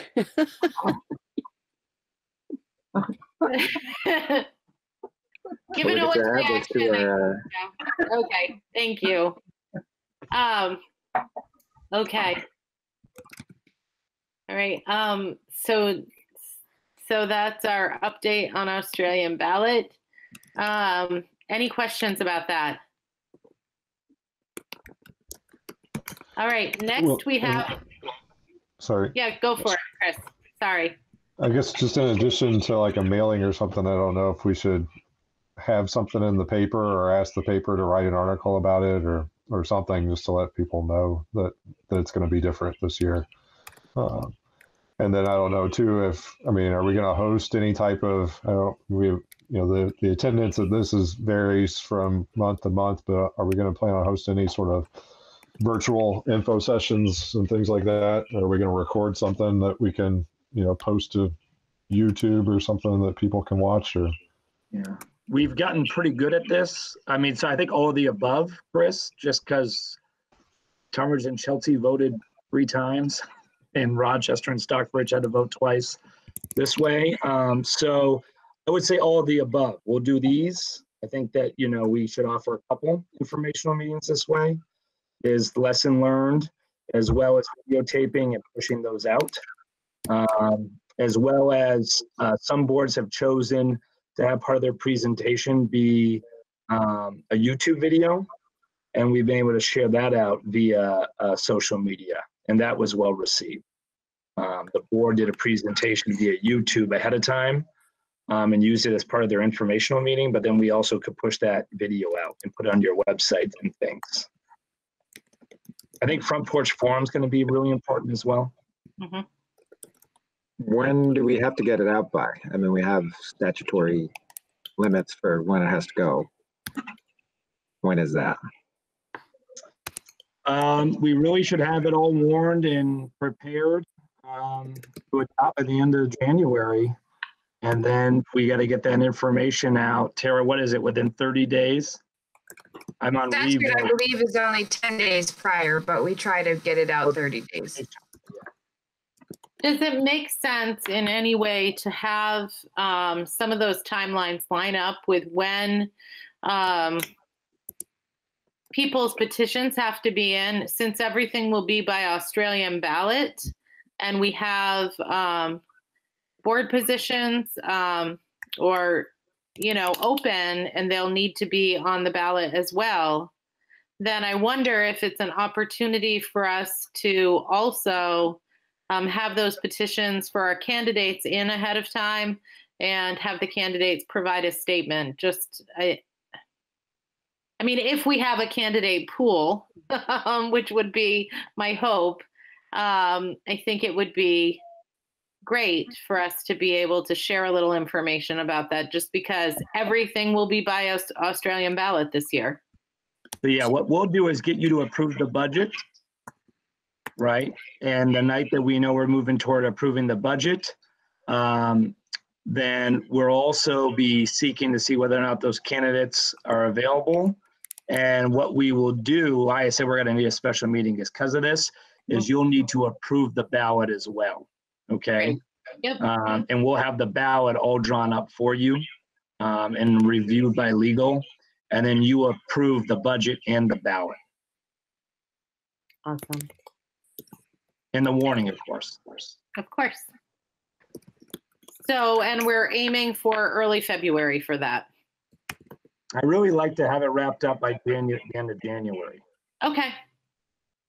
So we'll plan for 2 meetings in January. Yeah, and just so you know, as far as the mailing go, Andrew, we're starting our stuff already. And so the principals have a deadline of January 15th to get their letter done.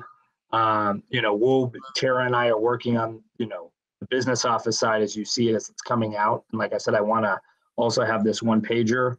And my assumption is that the board will have a letter as part of that mailing. We have not started ours yet. Okay. And so the deadlines I was going to give everyone was by, you know, January 15th, and you may have some things you have to update based on what's approved, but overall that a lot of the material can be taken care of already. Yeah. I break up there that most of the materials be already taken care of. Wonderful. I don't know about all you. That's what I plan on doing over my holiday break, is working on these documents. That makes sense. Yeah. We'll work on the board report then too. Okay. Our next item is the Winooski Valley School Choice or Winooski Valley Partnership Agreement. So can you remind us, please, Jamie, the number, this is the one where there's sort of a rule that you can set your number of students you'll allow to go to other schools at the 9 through 12 level only. But you can only accept the number that you agree to sort of let out, right? That's correct. And I think based on percentages and or minimum amount. And so last year you guys did no more than 10 students on both ends. Okay, so no more than 10 students in and 10 students out. Yep. Talk to Reed, just so you know, currently right now you have 4 in, none of them are 12th graders, and 6 are out, and 4 were 12th graders. Yeah. And those folks that have spots already are guaranteed spots. Yeah. Remember that ADM stays with the home school. Right. And no money changes hands. And so I talked to Reed. Reed, correct me if I'm wrong, but the recommendation we were going to have was 10 and 10 again. Yep. Yeah. You could consider bringing more in. You're at what you can't restrict any more than the 10 out, just so you know. That's the lowest you can go. And if you might want to bring more in, the reason for that would be is if you bring more in, that's more students in your school, and it's more of an opportunity for students who are in outside communities out of the district to talk about how great of an experience they have, and that can sometimes assist with recruitment of other students. And so, you know, if there was any recommendation to have, you might want to think to bumping up students into 15 But right now you're currently at 4, and like I said, you know, you don't have any 12th graders, so the most you could permit in would be an additional 6. So you could think about 15 in, 10 out, but that's up to you. No money follows. I'm an optimist, so I'm open to looking at 15 in and 10 out if we can. I mean, if we can do that, my understanding previously had been that it has to match, but I don't see why we wouldn't. No, it doesn't. It does not have to match. Okay, so I don't see why we wouldn't do 15 in and 10 out. But I'm open to hearing from other voices. I'll make a motion to set the level at 15 in and 10 out. Okay, is there a second? I second. Okay, any discussion? Right, hearing none. All in favor of setting our levels for the Winooski Valley agreement at 15 students in and a maximum of 10 out, please say aye. Aye. Aye. Okay, any opposed? Any abstentions? Okay, the motion passes. And that brings us. All done. Thank you. Okay, that brings us to new hires. Yeah, we need to hit on. We had a couple of new support staff hires here in the last month that I met with both candidates and was very impressed. One was a custodial position that had been vacated for quite some time that we chose not to replace in the summer due to COVID and the fact that we were caught up on routine maintenance and facilities and cleaning. And then we got through with subs up until we were able to secure a candidate. And Reed talked about that candidate earlier. And then we were able to finally bring in a support staff person in the high school to fill Parker Audsley's position because he is your tech person at he's primarily services the Bethel campus. And Parker was in that para position prior. And so we were finally able to get that. If you have questions about what that position does, Reed can speak more specifically, but they do a lot of targeted intervention and support at the high school level. And we were without it for several months. Great, thank you. Okay, so that brings us to our next public comment. I'll call on people in the order that I see you unmute, and if someone is sharing more than once, priority in terms of the order that I'll call on people goes to someone who hasn't spoken yet. I just want to make sure that we hear as many voices as possible this evening. Cass, I saw you unmute first. Hi, everybody. Hi, Tara. This is nice to see you. I cry a lot lately, so if I cry, I'm fine. And please try to hear my message through my emotion, okay? A preface, I can't imagine having your responsibility collectively to make a budget and satisfy the needs of the community in terms of financially being responsible and also making sure that we're providing all of the experiences that we want to. I can't imagine. So I understand that you have to make some tough decisions, and I respect that. I'm really concerned about the music department. And just a little history. My daughter, I have 3 children. One of them is in 9th grade, and then Henry is in 5th grade, and Lincoln you probably saw earlier. Sorry about that. Lily started playing an instrument in 4th grade. She started with the clarinet, played for a little over 2 years, and then Carrie, by herself, I believe, worked her magic and got Lily a bassoon, access to a bassoon. And it's her life is music. And It's been life-changing and exclusively should be credited to Carrie, is in my eyes as a parent. And if I were to identify over her full career so far, K through 9, one teacher that has had the most academic impact on Lily, it's Carrie. And when I say academic, I mean that purposefully in this context. And I think that you all do. And I heard you say it a couple of times, how important the music department is and how proud we are in this community. Academically, music, we know, enriches everything. And that's been true for her. Lily is a teenager, so she has some mental health needs, as all teenagers do. And music is her medicine. And I also heard a lot of talk tonight about concerns of the mental health needs of our kids. And I think COVID makes that even heavier. And, you know, as a mom, there have been times when it's been difficult to usher my kid out the door if she's struggling. And when I think back through, and all my kids are really connected to the adults in their lives, and it's hard to single anyone out. There's a number that I probably could, but when I think about the one who emotionally supported Lily the most and is Lily's touchstone is Shannon. And so between the two of them, as a parent, when I think about who's helping me raise my children when I can't be the best parent I can be because we're all crazy, it's Shannon and Carrie.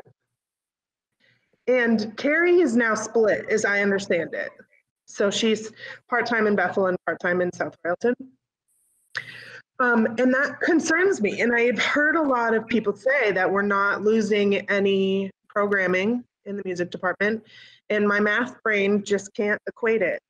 I can't equate that we could possibly provide the same education that Lily got going through elementary school with one dedicated music teacher in Bethel, with Henry now going through elementary school with a halftime general music teacher. I just can't, my brain doesn't see it. And I get that there's things that I don't see and that there's an understanding that I don't get, but it's concerning.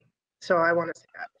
I don't have enough history as a parent with Mr. Polly. I'm sure he's wonderful. So that's why I'm just speaking about the two, just because as a Bethel resident, they've been the most impactful. I just don't think that we can meet the needs of our students this way. I also am concerned, and I've been really vocal with Mr. Conarney and the principals about my concern about the mental health and the mental well-being of our teachers. And even if on paper this schedule works, I think that it is pushing the limits of the individual humans that are being asked to carry the load, and not just the load of the schedule, but the emotional load that teachers carry and love these kids. And I know it's not just mine. So I'm here speaking tonight about my family. We are raising these kids right now and supporting these families in a huge way right now. And those two individuals have specifically impacted my life and my family's with my kids. So that's what I wanted to say. I'm concerned. So thank you for letting me be here to say all of that. I do have a question. I understand the fiscal reasons for not hiring a replacement music teacher, and I understand that it helps the budget. I'm wondering if there was an educational philosophy supporting that decision, because I heard, gosh, and I forget who said, I know you all are presenting a budget that tries to meet all of these needs, the educational needs, And I'm wondering if somebody can explain to me the educational philosophy behind the decision to continue to cut the music department. Thank you. I didn't cry. Would have been okay even if you did, but thank you.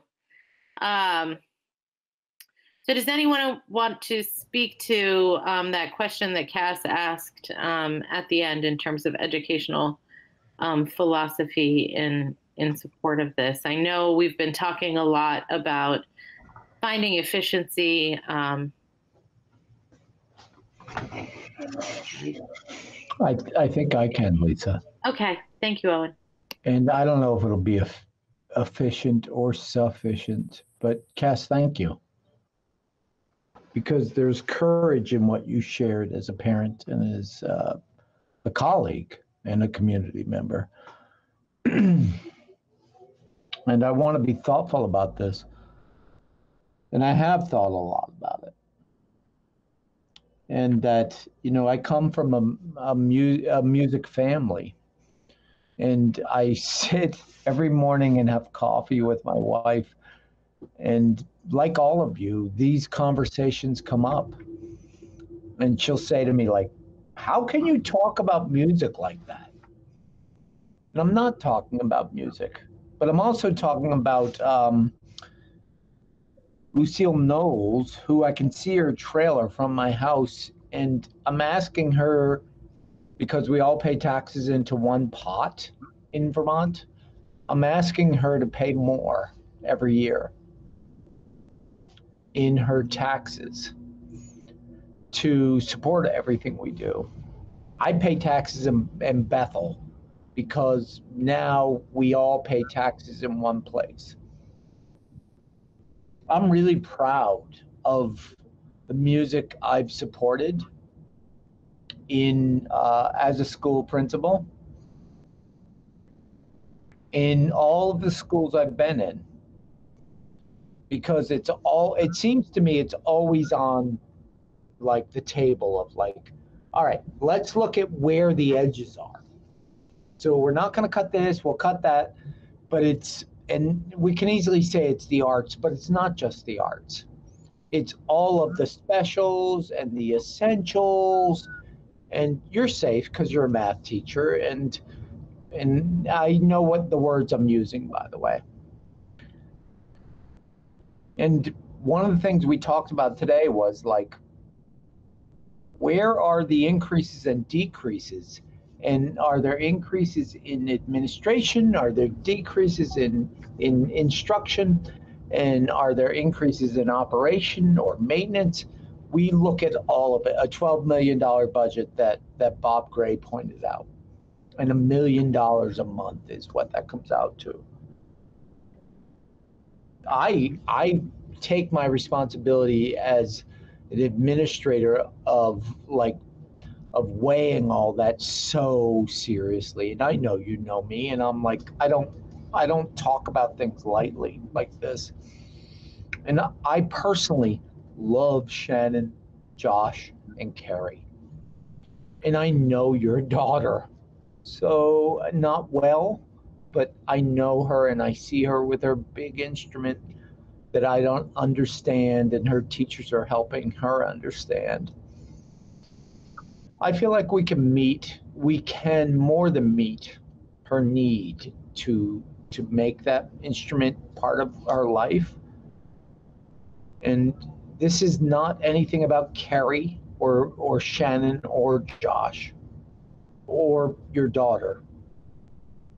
It's about figuring out how to weigh Lucille Knowles's tax burden and my responsibility to offer the best possible program to your daughter. And I'm not like playing with words or being silly. I'm being serious. And I didn't know why you wanted to come to the meeting tonight. And I'm really happy you came and you asked this hard question. And I don't know if I'll have the right answer or not. But I have to put in front of me like the thing about like I have to make sure all the students have access to literacy and numeracy and all the other things. And I'll tell you that music happens in my house more than we do math problems. Sorry, Cass. Or more than we like analyze literature. And also, I feel I'm really proud of what we offer. My brother-in-law is a music teacher, a public school music teacher. And I know that his job has been put on the table.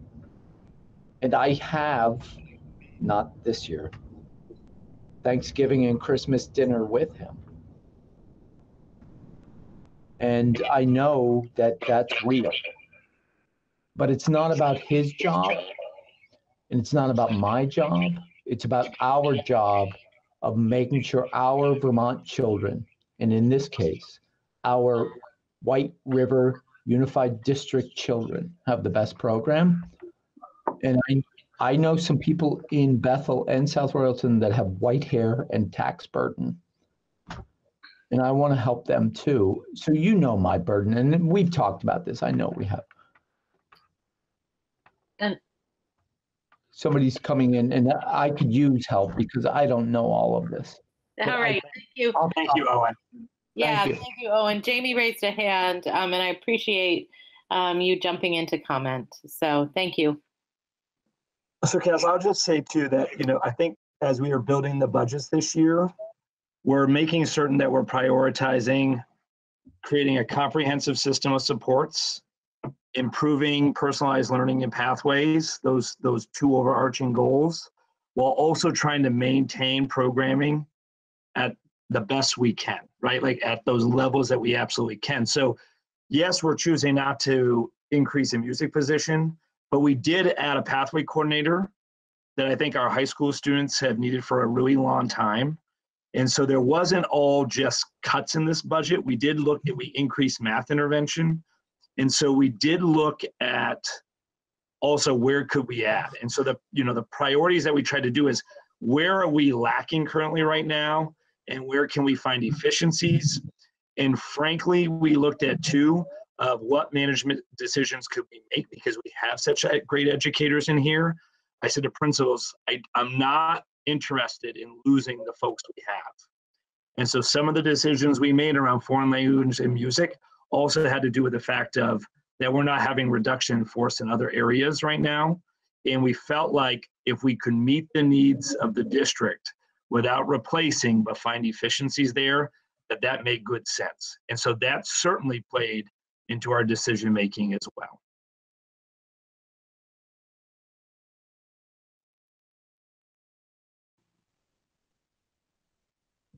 I don't want to. I do have more. I do have more, but if somebody else wants to speak, we were getting some echo. What you just shared, Cass, was distorted, and so I couldn't understand you. I'm sorry. Yes, I don't mean to jump back in. So if there's somebody else that wants to speak, I can wait my turn. But I do have more to say. Is all I wanted to. Okay. I'm not seeing anybody else. Tanya, would you like to jump in? Yeah. Yes, please. Thank you. I just want to have you guys keep in mind that I don't want students to miss out on an opportunity that is touched. My son Tanner, he's in 9th grade now, and with music, I would be as I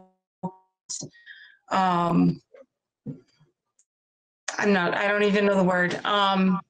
He was a very quiet, very withdrawn child. And with doing the ensemble, the music ensemble for the boys, completely changed him around. He'll talk to people now, whereas before he would kind of hide behind me when he was younger, and he's been doing it since I think the 4th or 5th grade. And I honestly was hoping that Sierra was going to be able to do the girls ensemble to help her out as well. And I just want to make sure that every student has that same opportunity to be able to bring their, I'm sorry, I'm going through that phase of not remembering words.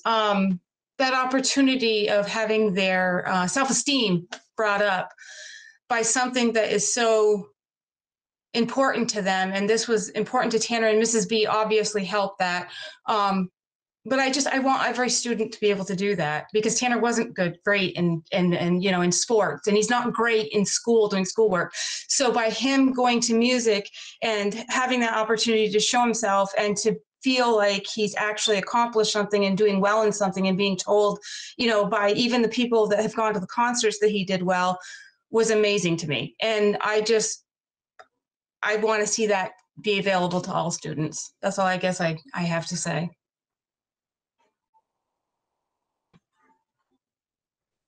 Thank you, Tanya. Any other public to share this evening? Okay. Yeah.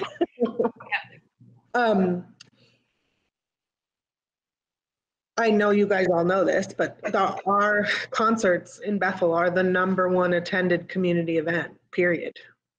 And it's not just the school members that the community in the school that benefits from that. It's a huge event in our town, and I'm sure it's a huge event in South Royalton. And so, and that's not by accident. It's been building. I've seen it every year get bigger. And Tanya spoke about the boys ensemble. Henry would love to join the boys ensemble. And I think about boys in particular who aren't necessarily maybe comfortable or confident pursuing music. So to have that opportunity and now to take that away feels like such a missed opportunity to really feed a program in the middle and high school levels. If we are not addressing or filling those gaps or those needs at the elementary, we're going to see a dip in student participation when they get to middle and high school. And I'm concerned about that. Henry in 4th grade was really looking forward to starting an instrument. Now we don't do that. Andrew, I appreciate you spoke to a potential solution for now that Henry's in 5th grade, because again, it was sort of taken away from him. So at every level, I just keep seeing him not get the same opportunities that Lily got. And that's just a fact. And it's, those are just a few examples of the literal, specific, actual ways that I'm seeing a difference and I'm seeing a decline that I'm concerned about. So that's all. Thank you again. Thank you. Yeah, I would second that. Like before we used to start the kids used to start instruments in 4th grade, and we changed that 2 or 3 years ago so that it was starting in 5th grade. And in 4th grade, they were doing recorders to kind of get used to doing ensemble stuff. I'm not necessarily saying, anything as far as the staffing levels, but it would be good to, I think it would be good to think creatively about ways that we could support parents. Parents can go and get instruments and do private lessons if they want, but I think, speaking from my personal experience, I don't really know like when is appropriate for kids to do that sort of stuff. And I don't have the, you kind of, when you're parenting, you have a lot of, inertia where you're doing your day-to-day thing and you don't really think, oh, now's the time to go get the kid an instrument and have them start playing. Like it's hard to know when to do that stuff. And so if there was something where you had presented resources where you could help parents, like if we're not going to do it in school, help parents who are interested in doing more for their kids, connect them with private lessons to get them started a little bit earlier or whatever. That might be something we could do to help. I don't know, just a thought. And yes, I do think that we should definitely do that for the 5th graders this year, because, otherwise we're going to have them going into 6th grade with no, them starting from ground zero with band, which is, seems problematic. I will say one of the things that has made it so that our choral music has stood out is that we do have boys who sing. And I think those late elementary school and middle level boys ensembles have set our program apart because I know that high schools struggle to have boys involved in chorus. And so that's something that has been remarkable and has been really positive. Lisa, could I say something? Absolutely, Bob. Okay. I was in high school in 1966 when I graduated. So I started taking trumpet lessons from Dick Ellis, I think in the 8th grade. Dick Ellis was a music teacher in South Royalton, Chelsea, Bethel, and Randolph, all at the same time. And he taught all of us to play individual lessons. And each one of those towns had a band. And we had exchange concerts during the year. I had a tremendous music experience. I'm not even a musician.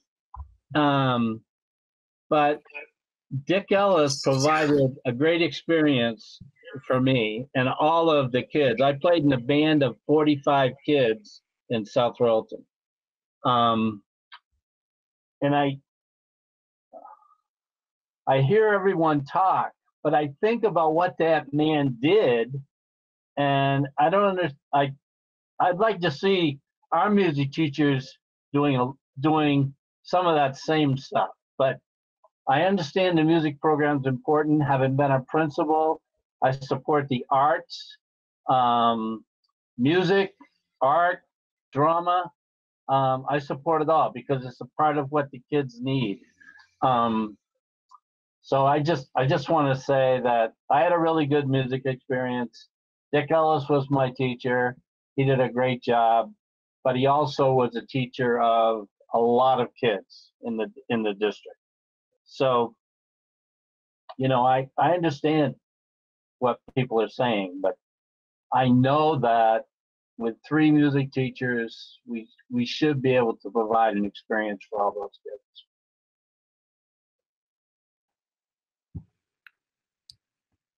I'm wondering, I can understand the interest in music and how it can really nurture and support different types of students, and obviously the limitations with COVID to meet in groups, but there's got to be some ways virtually that we can expose students to other ways of learning music on a virtual level, or even in group gatherings, meeting virtually. There's got to be some examples that are just starting to develop and evolve. It almost seems like there's opportunities to add music on a higher level by having teachers be in more places than, at the same time, or in more households at the same time. If we can work on some creative ways to do that. I'm just curious what the thoughts are around that, or what's been happening already.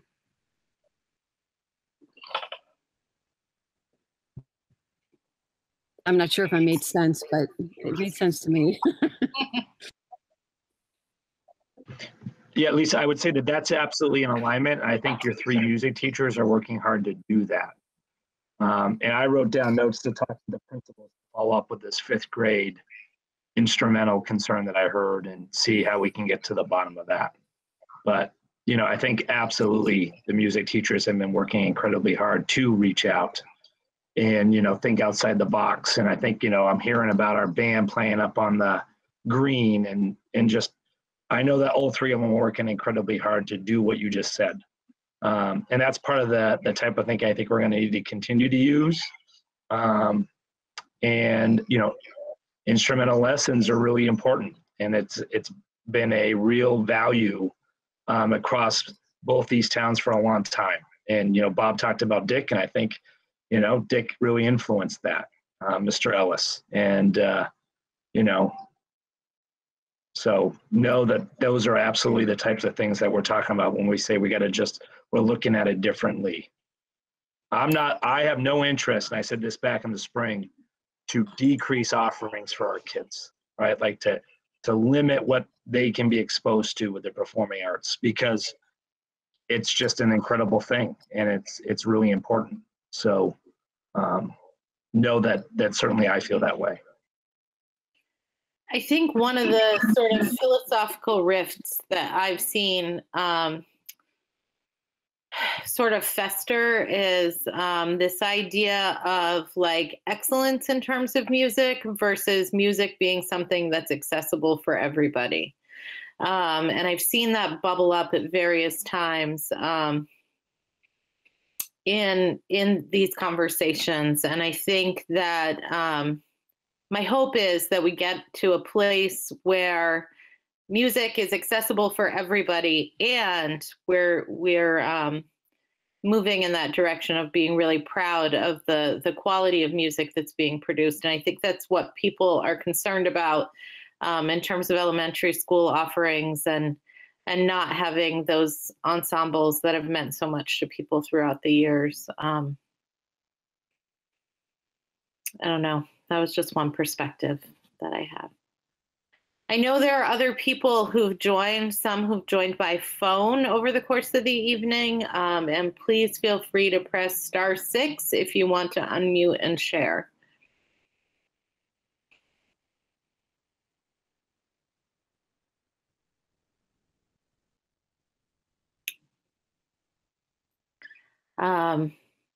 Okay, well, we are open to email and feedback, and I appreciate people sharing their thoughts about this as we continue to work through the budget and thinking about how things will look as we return to a more normal school year, hopefully next year.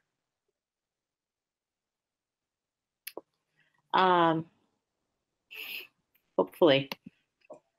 I have a lot of hope for these vaccines and everything that's happening right now. All right, so that brings us to other. And is there any other for us to discuss right now? Okay. Our next regular meeting in the agenda is January 19th. However, I think we'll probably meet either before or after that and fit in. Yeah, stay tuned. I'll send out a board correspondence about getting a special earlier than that, just for budget. Okay. And also to set the tuition rate. Right. Great. Thank you, Tara. Yep. All right. Yeah, so I think we're at that point where I could entertain a motion to adjourn. So moved. Okay. Thank you all very much. Yeah. Chris, are you seconding that motion? Second, yeah. All right, thank you. And we'll adjourn at 8:43. Thank you all, and I hope you enjoy the holidays. If anyone's on who's celebrating Hanukkah, thank you for giving up your evening to be here.